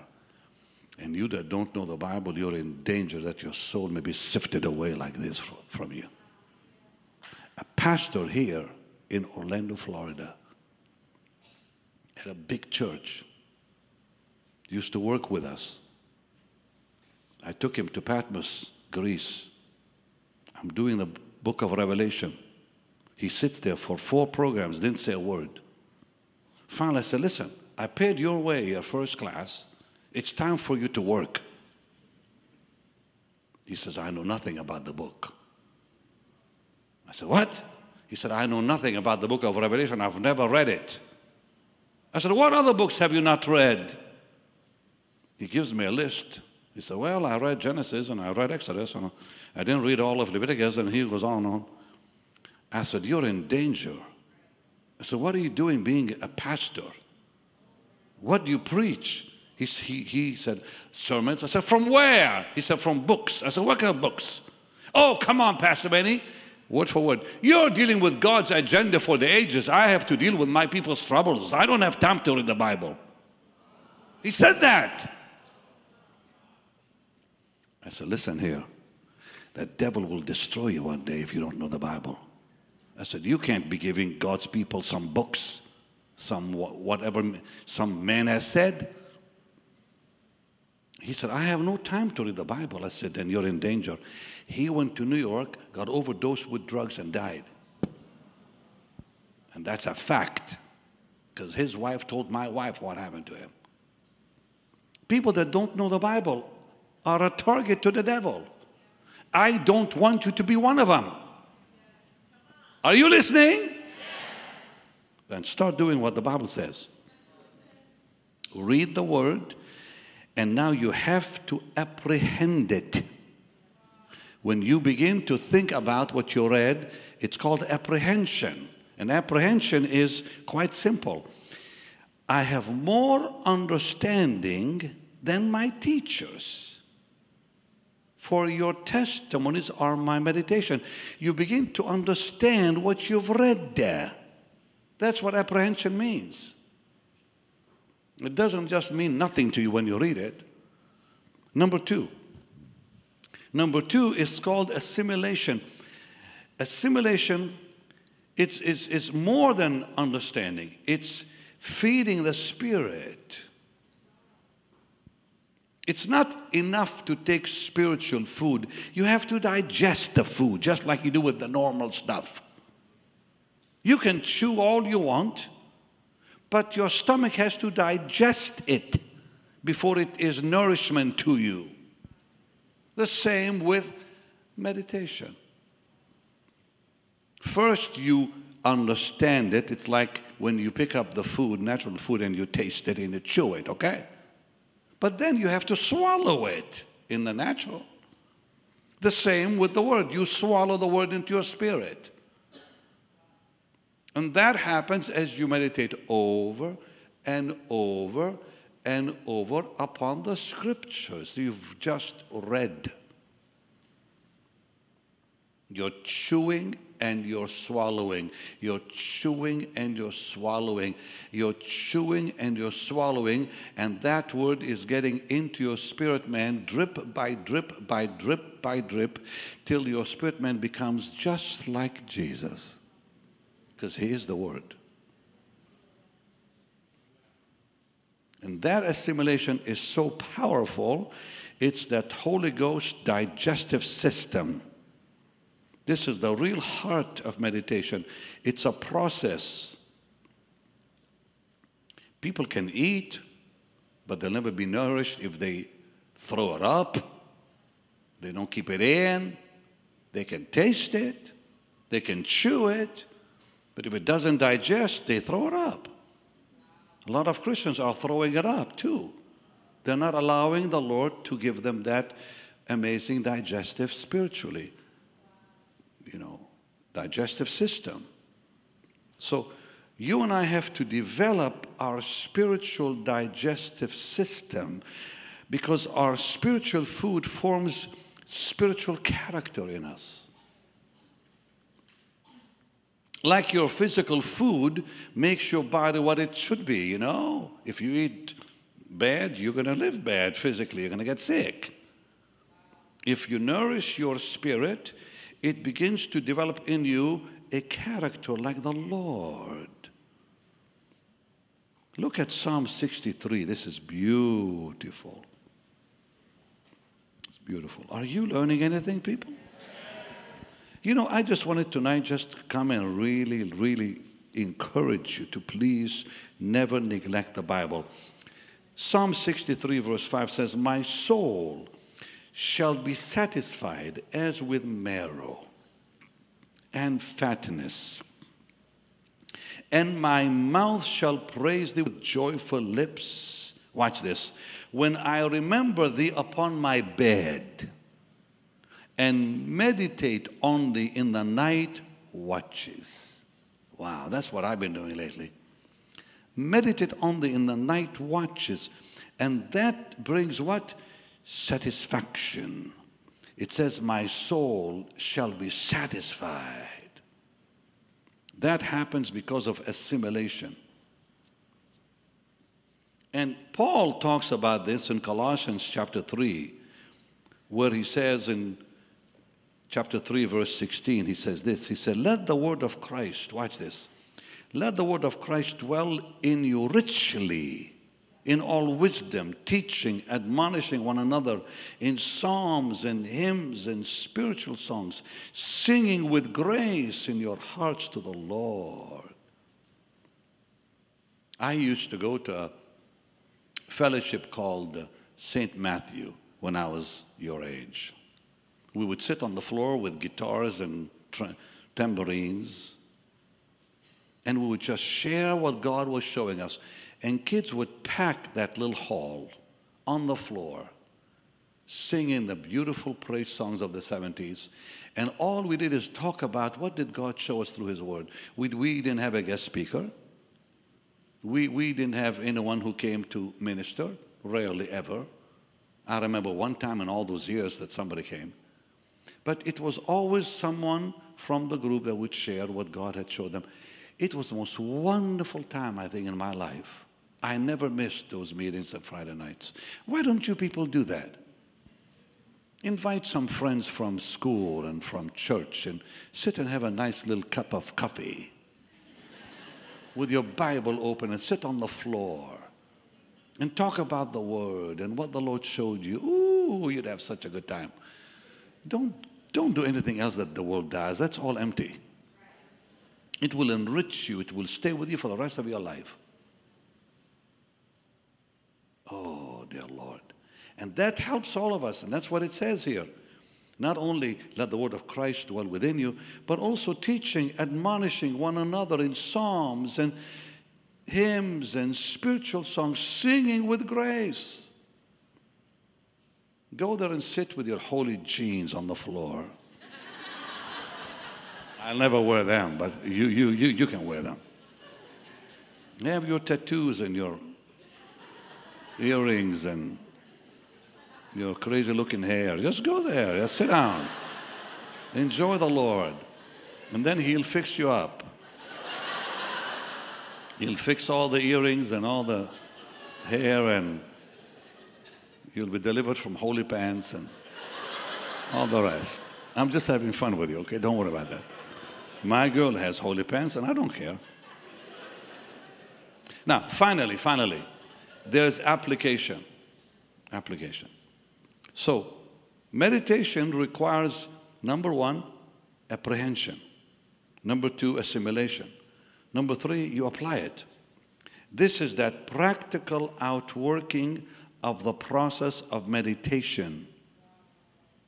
Besides building your character within you, nourishing your faith, now your life becomes adjusted to what you have been reading and meditating upon. Did you hear that? The Word of God takes hold of you, just like food takes hold of your body and makes your body what it is. The Word of God takes hold of your spirit and makes you what you ought to be. And next thing you know, you don't want to watch TV anymore. You don't want to do this stuff anymore. It's all empty. You don't want to go to those, whatever you go to. Just enjoy the Lord. Life is too short to be full of madness. Madness. No, don't you dare look for a wife somewhere else. Don't look for a husband somewhere else. Get together on that floor and sit there and minister the word, and God will tell you who your husband is. He may be that next boy sitting to you there. A lot of the people I knew back then met each other in those meetings on the floor. They would be sharing the word.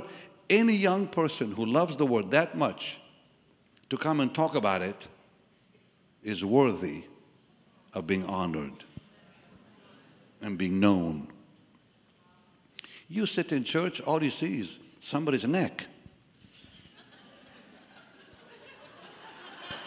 Unless they turn around and say hi to you. But you have no chance to talk. You have no chance to get to know them. How will you find a husband? By looking at a neck.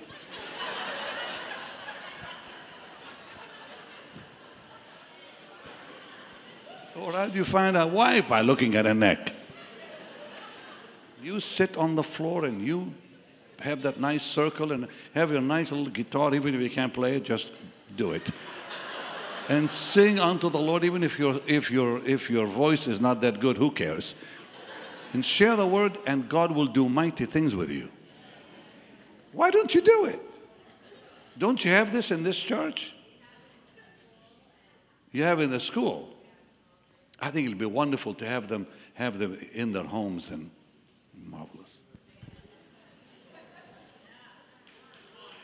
I'm telling you, why not? Have a beautiful get together every Friday night and talk about the Bible and see what God will do with you.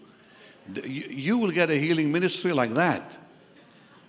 That's what happened to a lot of these kids when I was growing up. We began praying for the sick. Someone would come and say, oh, I'm feeling that or whatever. Well, let's pray for them. And God began healing them. It was wonderful. We didn't need the healing evangelist or the pastor. God was doing it and amazing all of us. Okay. So, thank you, Bruce. Let's go to Joshua chapter 1, verse 8 as I close. We apply it.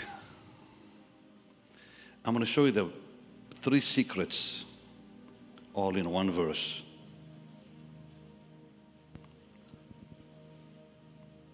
The law of the Lord is perfect, converting the soul. The testimony of the Lord is sure, making wise the simple. I love this part. More to be desired are they than gold. That's the word. Can I have your Bible, guys? Because I have mine on my iPad. Just let me have a real Bible. More to be desired are they than gold. Right here. Yea, than much fine gold. Sweeter also than the honey. There's honey in here, you know that. And the honeycomb. Listen. The law of the Lord is perfect, converting the soul. You want your soul fixed up? Right here. The testimonies of the Lord is sure. There's no lies in it. Making wise the simple. More to be desired are they than gold. That's an old song. It's from the Psalms. yea, than much fine gold, sweeter also than the honey and the honeycomb. When I was a kid, growing up in church, they would sing, before the pastor ever taught, bless thy word unto our hearts and glorify thy name. And the whole church would sing it. Bless thy word. Just before anybody preached, the whole church would sing, bless thy word unto our hearts and glorify thy name.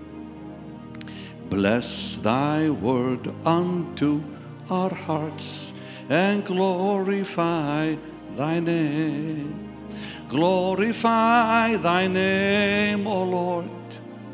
Glorify thy name. Bless thy word unto our hearts and glorify thy name. And then when we're all done singing, then he could preach. I think you need to do that every Sunday night. Your wife, your daughter's, your daughter, I said your wife. Your daughter should learn that song. And you should sing it before Michael preaches. Bless thy word unto our hearts and glorify thy name. Come on, let's learn it. Bless thy word unto our hearts and glorify thy name. Lisa, come up here, help me sing it. Glorify thy name, O Lord.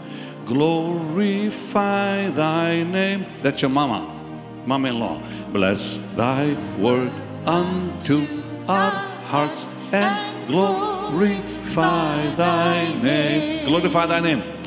Glorify thy name, O Lord. Glorify thy name. Lift your hands and tell him. Bless thy word unto our hearts and glorify thy name. Will you do that on Sunday every so often? I'll be so proud of you. If you do, I'll send you and Michael an offering. It'll be a big offering. Lift your hands, come on. Hallelujah. For the Lord our God, the Almighty reigns. Let's stand up and bless him. Hallelujah. For the Lord our God, the Almighty reigns.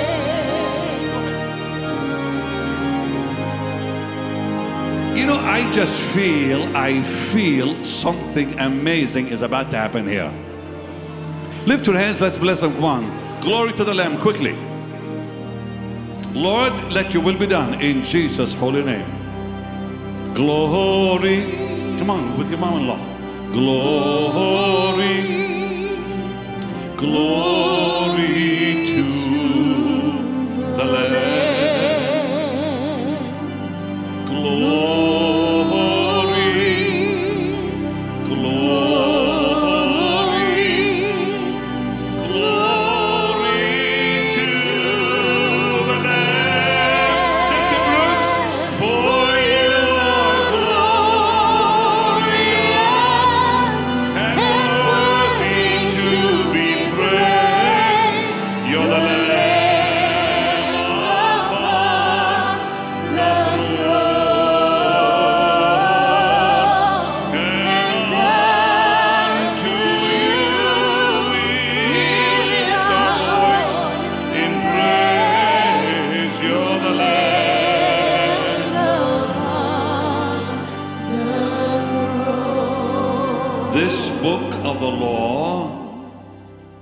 Shall not depart out of thy mouth, but thou shalt meditate therein day and night, that thou mayest observe to do according to all that's written therein.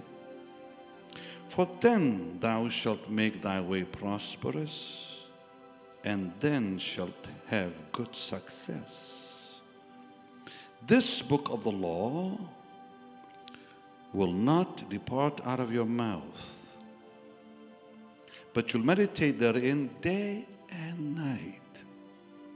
And when that happens, it says now something will take place here. A vision will happen that thou mayest observe. You see what happens? You receive information that becomes meditation, and information and meditation produce vision. Vision. I'm sharing that with Chad last night about the tabernacle, and he said, I can see it. He began to imagine what I'm sharing with him. And sometimes that's what happens. A marvelous vision is born that you may observe. And then he said something powerful. For then thou shalt make thy way prosperous, and then you'll have good success. Information, meditation, vision. And after it becomes vision, you don't have to worry about being blessed, even in the natural. And we all have read this beautiful psalm. We know it by heart. I used to sit with Oral Roberts, and he would say it out of his heart. Blessed is the man that walketh not in the counsel of the ungodly, nor standeth in the way of the sinners, nor sits in the seat of the scornful. But his delight is in the law of the Lord, and in his law does he meditate day and night. And what then? He shall be like a tree planted by the rivers of water. Someone who becomes stable, unmovable. Fruitful, it says, fruitful. Planted like a tree that bringeth forth his fruit in his season. And then there's a great promise of healing. It says, his leaf also shall not wither. Even sickness will disappear out of his life. And whatsoever he doeth shall prosper. I gave you a simple, clear instruction tonight.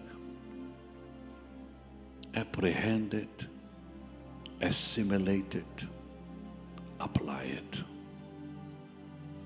Lift your hands, come on. And glory, let's worship him. Glory, glory to the Lamb.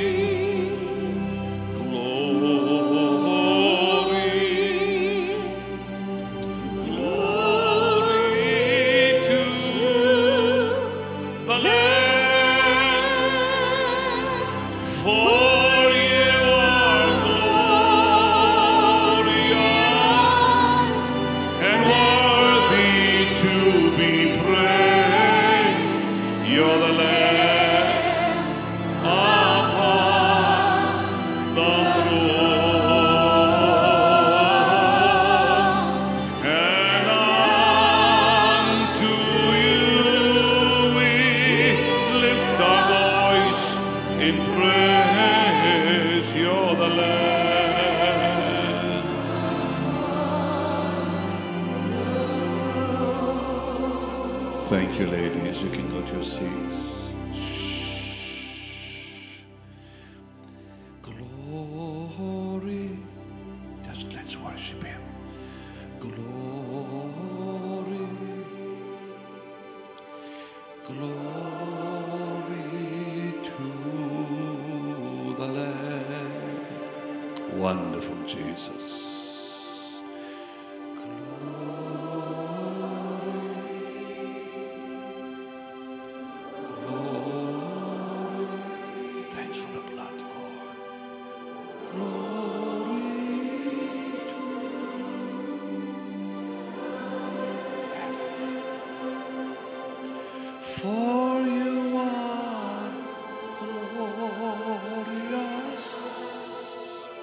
and worthy to be praised.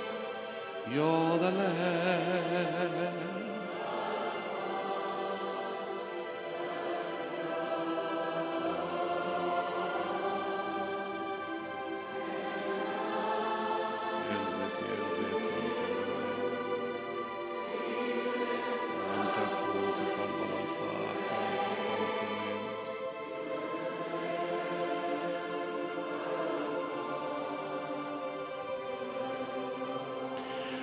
Holy, holy, holy, holy, holy, holy, Lord God Almighty. And we lift our hearts before you as a token of our love. Holy, holy, holy, holy. Just heavenly, please. Gracious Father, gracious Father, we are so blessed that we are your children. Gracious Father, and we lift our hearts before you as a token of our love. Gracious Father, gracious Father, precious Jesus, oh precious Jesus, we're so glad that you've redeemed us, precious Jesus. And we lift our hearts before you as a token of our love, precious Jesus, precious Jesus. Just heavenly, please. Holy Spirit, Holy Spirit, come and fill our hearts anew. Holy Spirit, that's God's power here. Our hearts before you as a token of our love. Holy Spirit, Holy Spirit, shh. Hallelujah, hallelujah, hallelujah.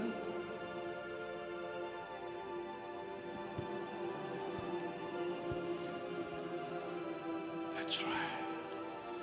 And we lift our hearts before you.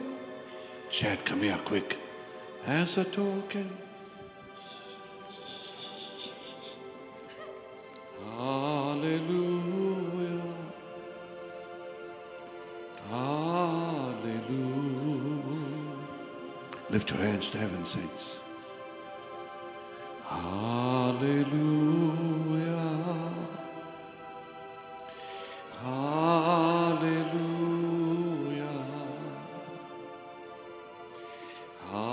Hallelujah.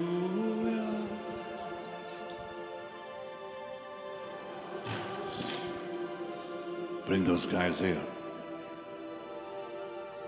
And we lift our hearts before you as a a token of our love. Hallelujah. Great future for you. I don't know who you are, but there's a great future for you. Touch him, Lord. Holy. Pick him up a second. Holy. Who is this kid? That's a precious anointing on him. Is the Lamb. Holy. What's his name? Christian. Christian, I see a ministry being born in you. Is the Lamb.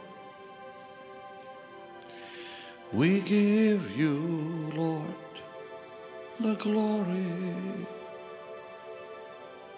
evermore. Holy. And Daniel, the Lord has not forgotten the prayers spoken over you by your family. There's a lot coming your way, my brother.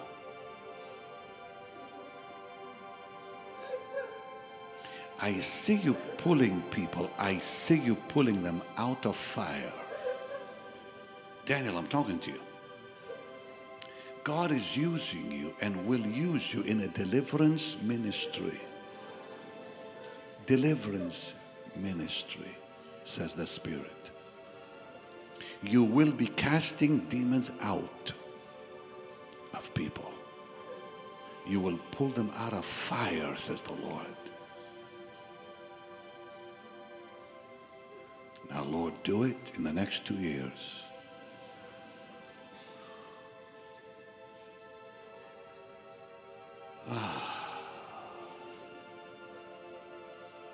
A young man with the hat, come here.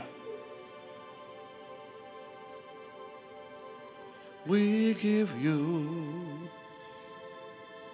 the glory. You've been baptized in prayer by some lady. Some lady's been baptized you in prayer when you were a kid. I see a lot of holiness in your past.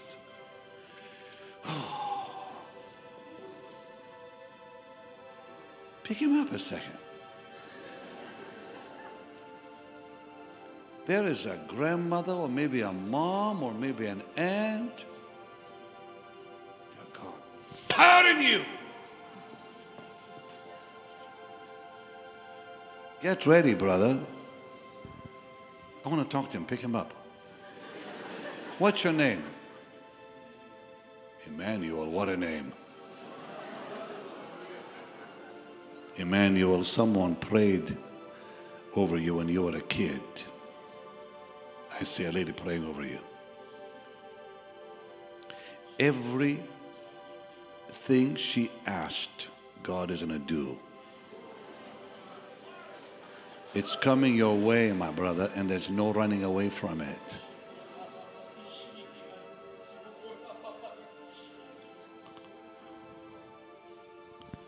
The Lord, and we give you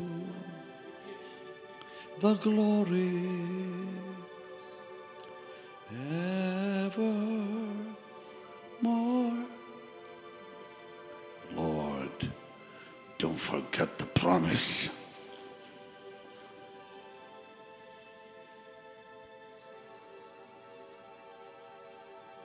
Pick him up. Come on, help me. You, come on. Yeah, come here. Can you or not? Maybe, you better stay there. Young man, come here. Come on, help me. Holy, holy, holy is the Lord. The promise! You made the promise to me, Lord.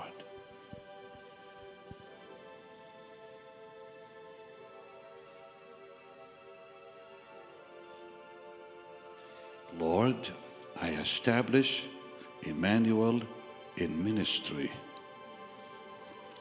as his grandma or mom or some lady back there prayed him in. Establish him in ministry for the rest of his life. No devil will steal that away from him. In the name of Jesus. Now you lift your hands and receive your healing from the Lord. You're holy. I want that girl and that girl. Holy. Let Joshua help you. Pick him up and help so he can work.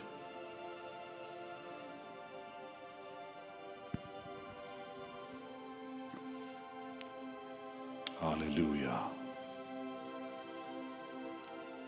That one right there. Lift your hands, David. Just bless him now. Hallelujah. Hallelujah.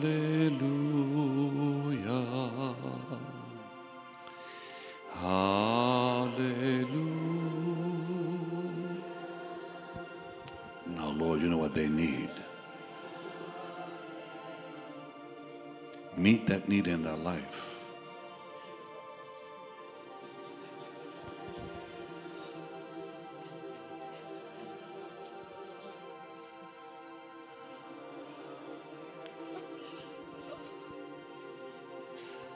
Pick up the key. Hallelujah.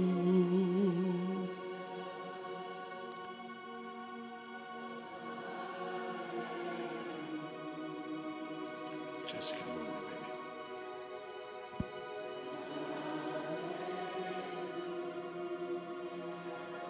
Just come stand with me.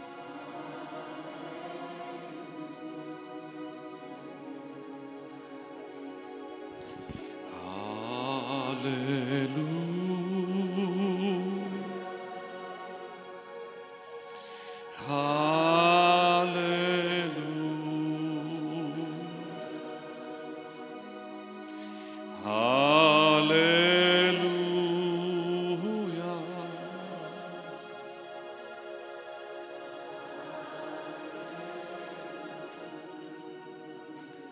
Now, Michael is with us through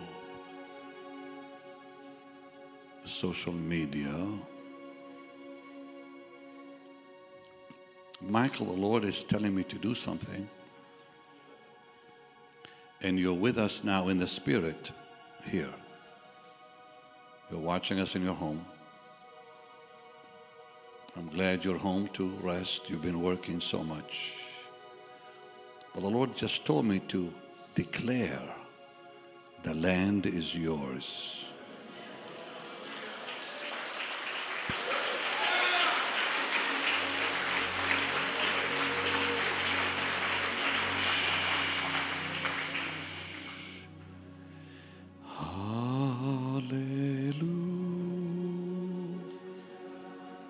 And I declare, Lord Jesus, the land belongs to Michael and Jessica in Jesus' image for your glory. The land you've chosen.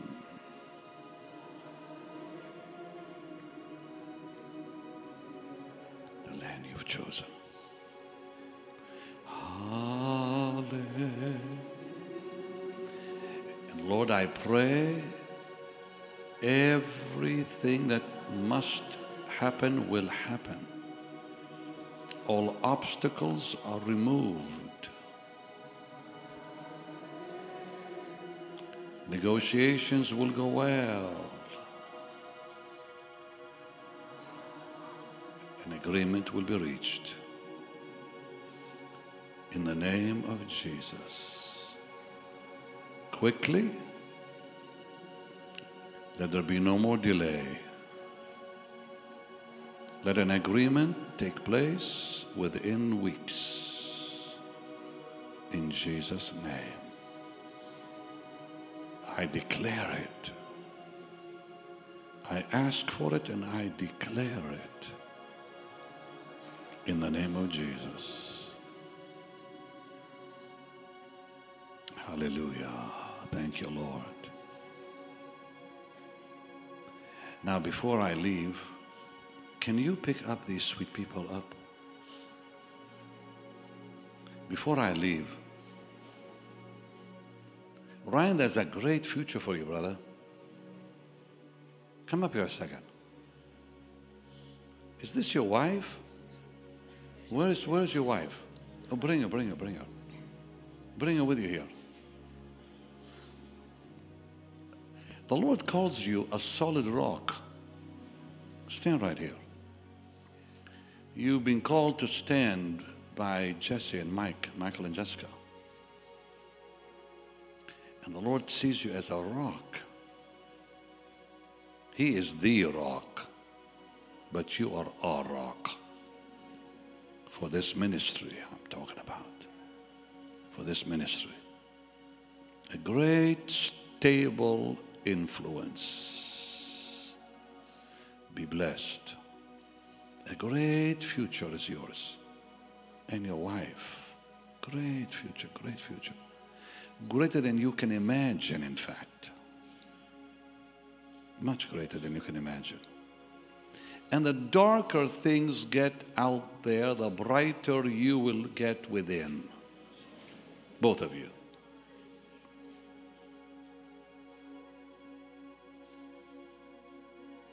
Thank you, Lord, for stability, longevity, and great blessings that they will be to this ministry, your work. Give you the praise. Wow. Now, as I stand here, and you just stay right where you are, I'm going to ask every one of you that really wants to surrender to the Lord, because this is a new hour. I can tell you with all my heart, our time is running out. This is an amazing, amazing moment for all of us. And I know that dear Michael and Jessica have altar calls, but what I want to do right now is I want to ask every one of you who has not truly dedicated his life or her life to Jesus. Don't wait. Don't wait. The time is now to give him your life. And for those who may feel like you've stumbled a little bit, it's okay. The Lord will take care of that too. And those who want to dedicate or rededicate their life, why don't you come from your seats and come stand here? Come here. Quickly, just come out of your spot and just come stand down here. Let the Lord do what he wants with you. Dedicate or rededicate. Just come and start walking down here. You know that beautiful song they sing that at the Tabernacle, Brooklyn Tabernacle Choir? Thank you, Lord, for the cross. Thank you for the cross, Lord. Come help us sing it. Thank you for the price you paid, taking all our sins and shame. In love you came and gave amazing grace.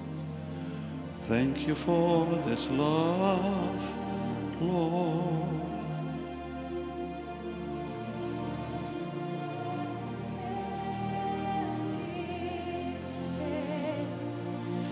Wash me in cleansing flow. Stay right here. All I know, your forgiveness and embrace. Worthy is the Lamb seated on. Give me your hand. Let your power flow through.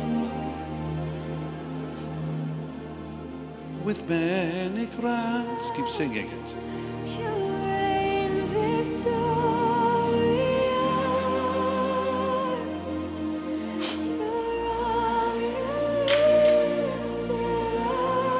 him up. Jesus, Son of God, Give me your hand, brother. darling of heaven, Lord, heal him completely. crucified. Oh, worthy is. The power of God is over this kid. I don't know what's wrong with his leg. Is that his wife? Come here, girl. What's wrong with your... Is this your husband, huh? What's wrong with his leg? Huh? Well, pick him up. God is healing him. Move it up and down, brother.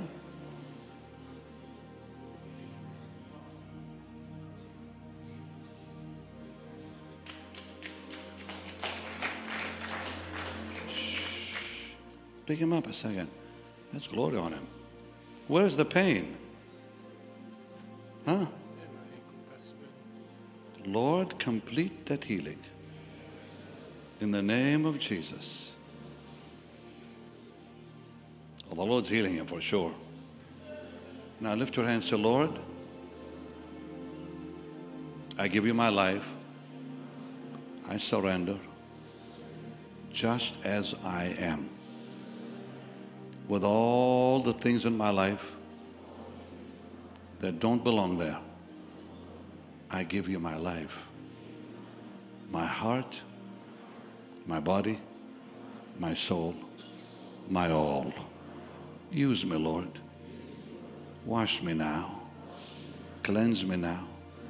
Fill me now with your Holy Spirit. Establish me in your word.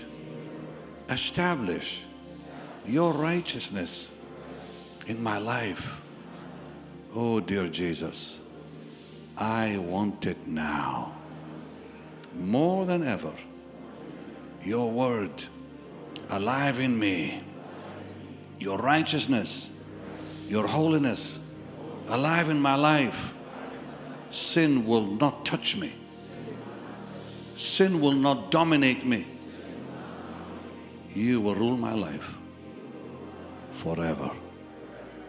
Now, Lord, you heard that prayer, and I pray you will seal that in their hearts in the mighty name of Jesus. And God's people said, amen.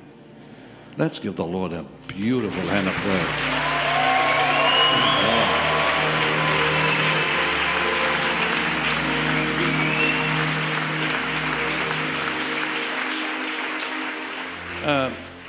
Chad, you pray with that kid. Some of you guys that know how to pray, lay hands on him. That leg he just needs a little exercise. So, I love you, and I love Michael, and I thank you, and I'll see you soon. In fact, next Sunday we dedicate our grandbaby here, little Judah. He is cute. Ooh. We're going to all be here, and Suzanne will be here, and we're going to dedicate our grandbaby sometimes next Sunday. Shalom. Here's Jessica.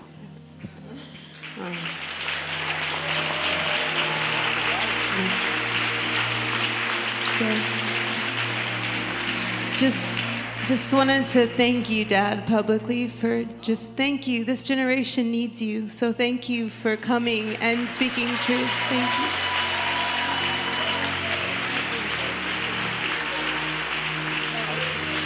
And love you guys. We're going to say goodnight. Just go home with Jesus. Just keep loving on Jesus. That's all I can tell you. And we'll see you next Sunday morning and next Sunday night. Love you all so much.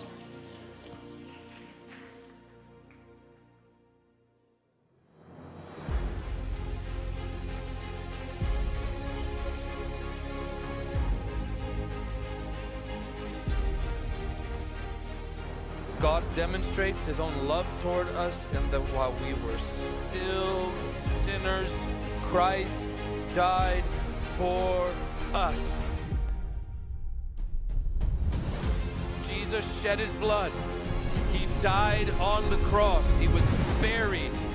He rose again from the dead on the third day to give you life and to prove that he is the Son of God, who he said he was. Today he is seated at the right hand of the Father, and for those who belong to him, he is interceding for them eternally. And that same Jesus will return again. He will crack the eastern sky like a whip, and with 10,000s upon 10,000s, he will return in glory.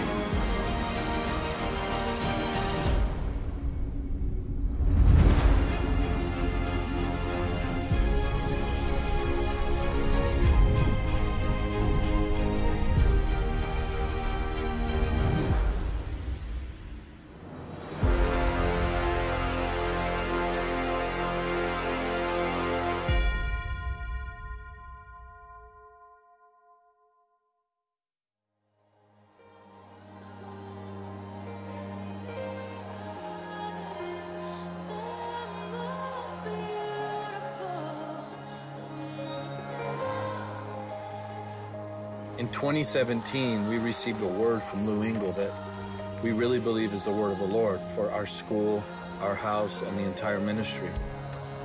Lou said that the greatest musicians in the world, and the greatest vocalists in the world, the greatest worshipers, that they would descend upon Orlando, Florida to Jesus image.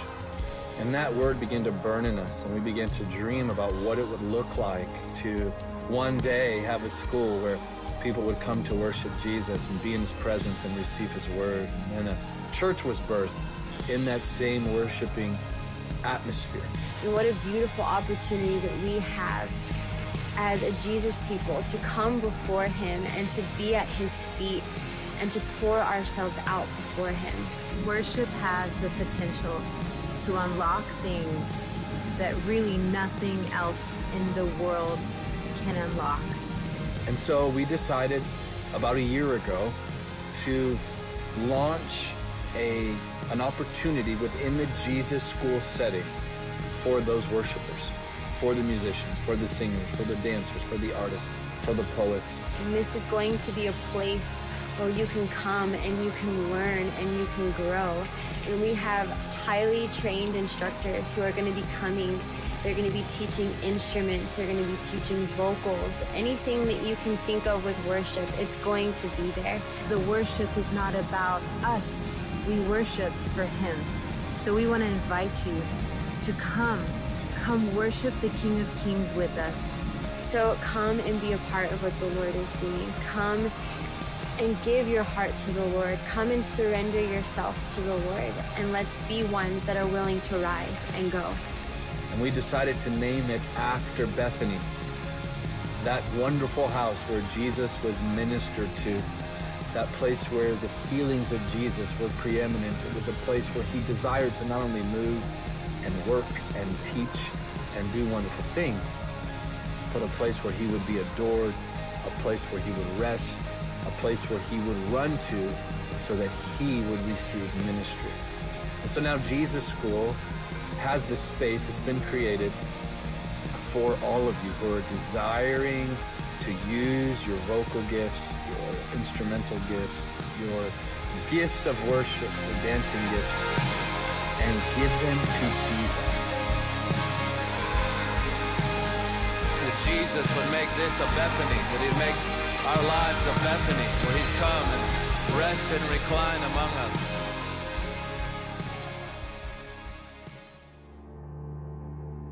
You were created to experience the presence of God in a way that will transform your life, family, and the world. We understand how difficult it can be to find time to attend a school where you study the Word of God, grow in your faith, and build a community of believers. And that's why we created Jesus School Online. We believe that the Holy Spirit is unlimited in His reach. No matter where you live or what stage of life you're in, we invite you to take part in this amazing online opportunity. You'll be led by world-renowned speakers and worship leaders. You will be taught to seek Jesus daily, be activated in the power of the Holy Spirit, learn to share the gospel, and build community with Jesus people from around the world. At Jesus School Online, we are passionate about seeing a Jesus people raised up to shake the nations for the glory of God. You were created for this moment in history. The Jesus people are emerging, and we have one ambition: Jesus himself. Will you join us?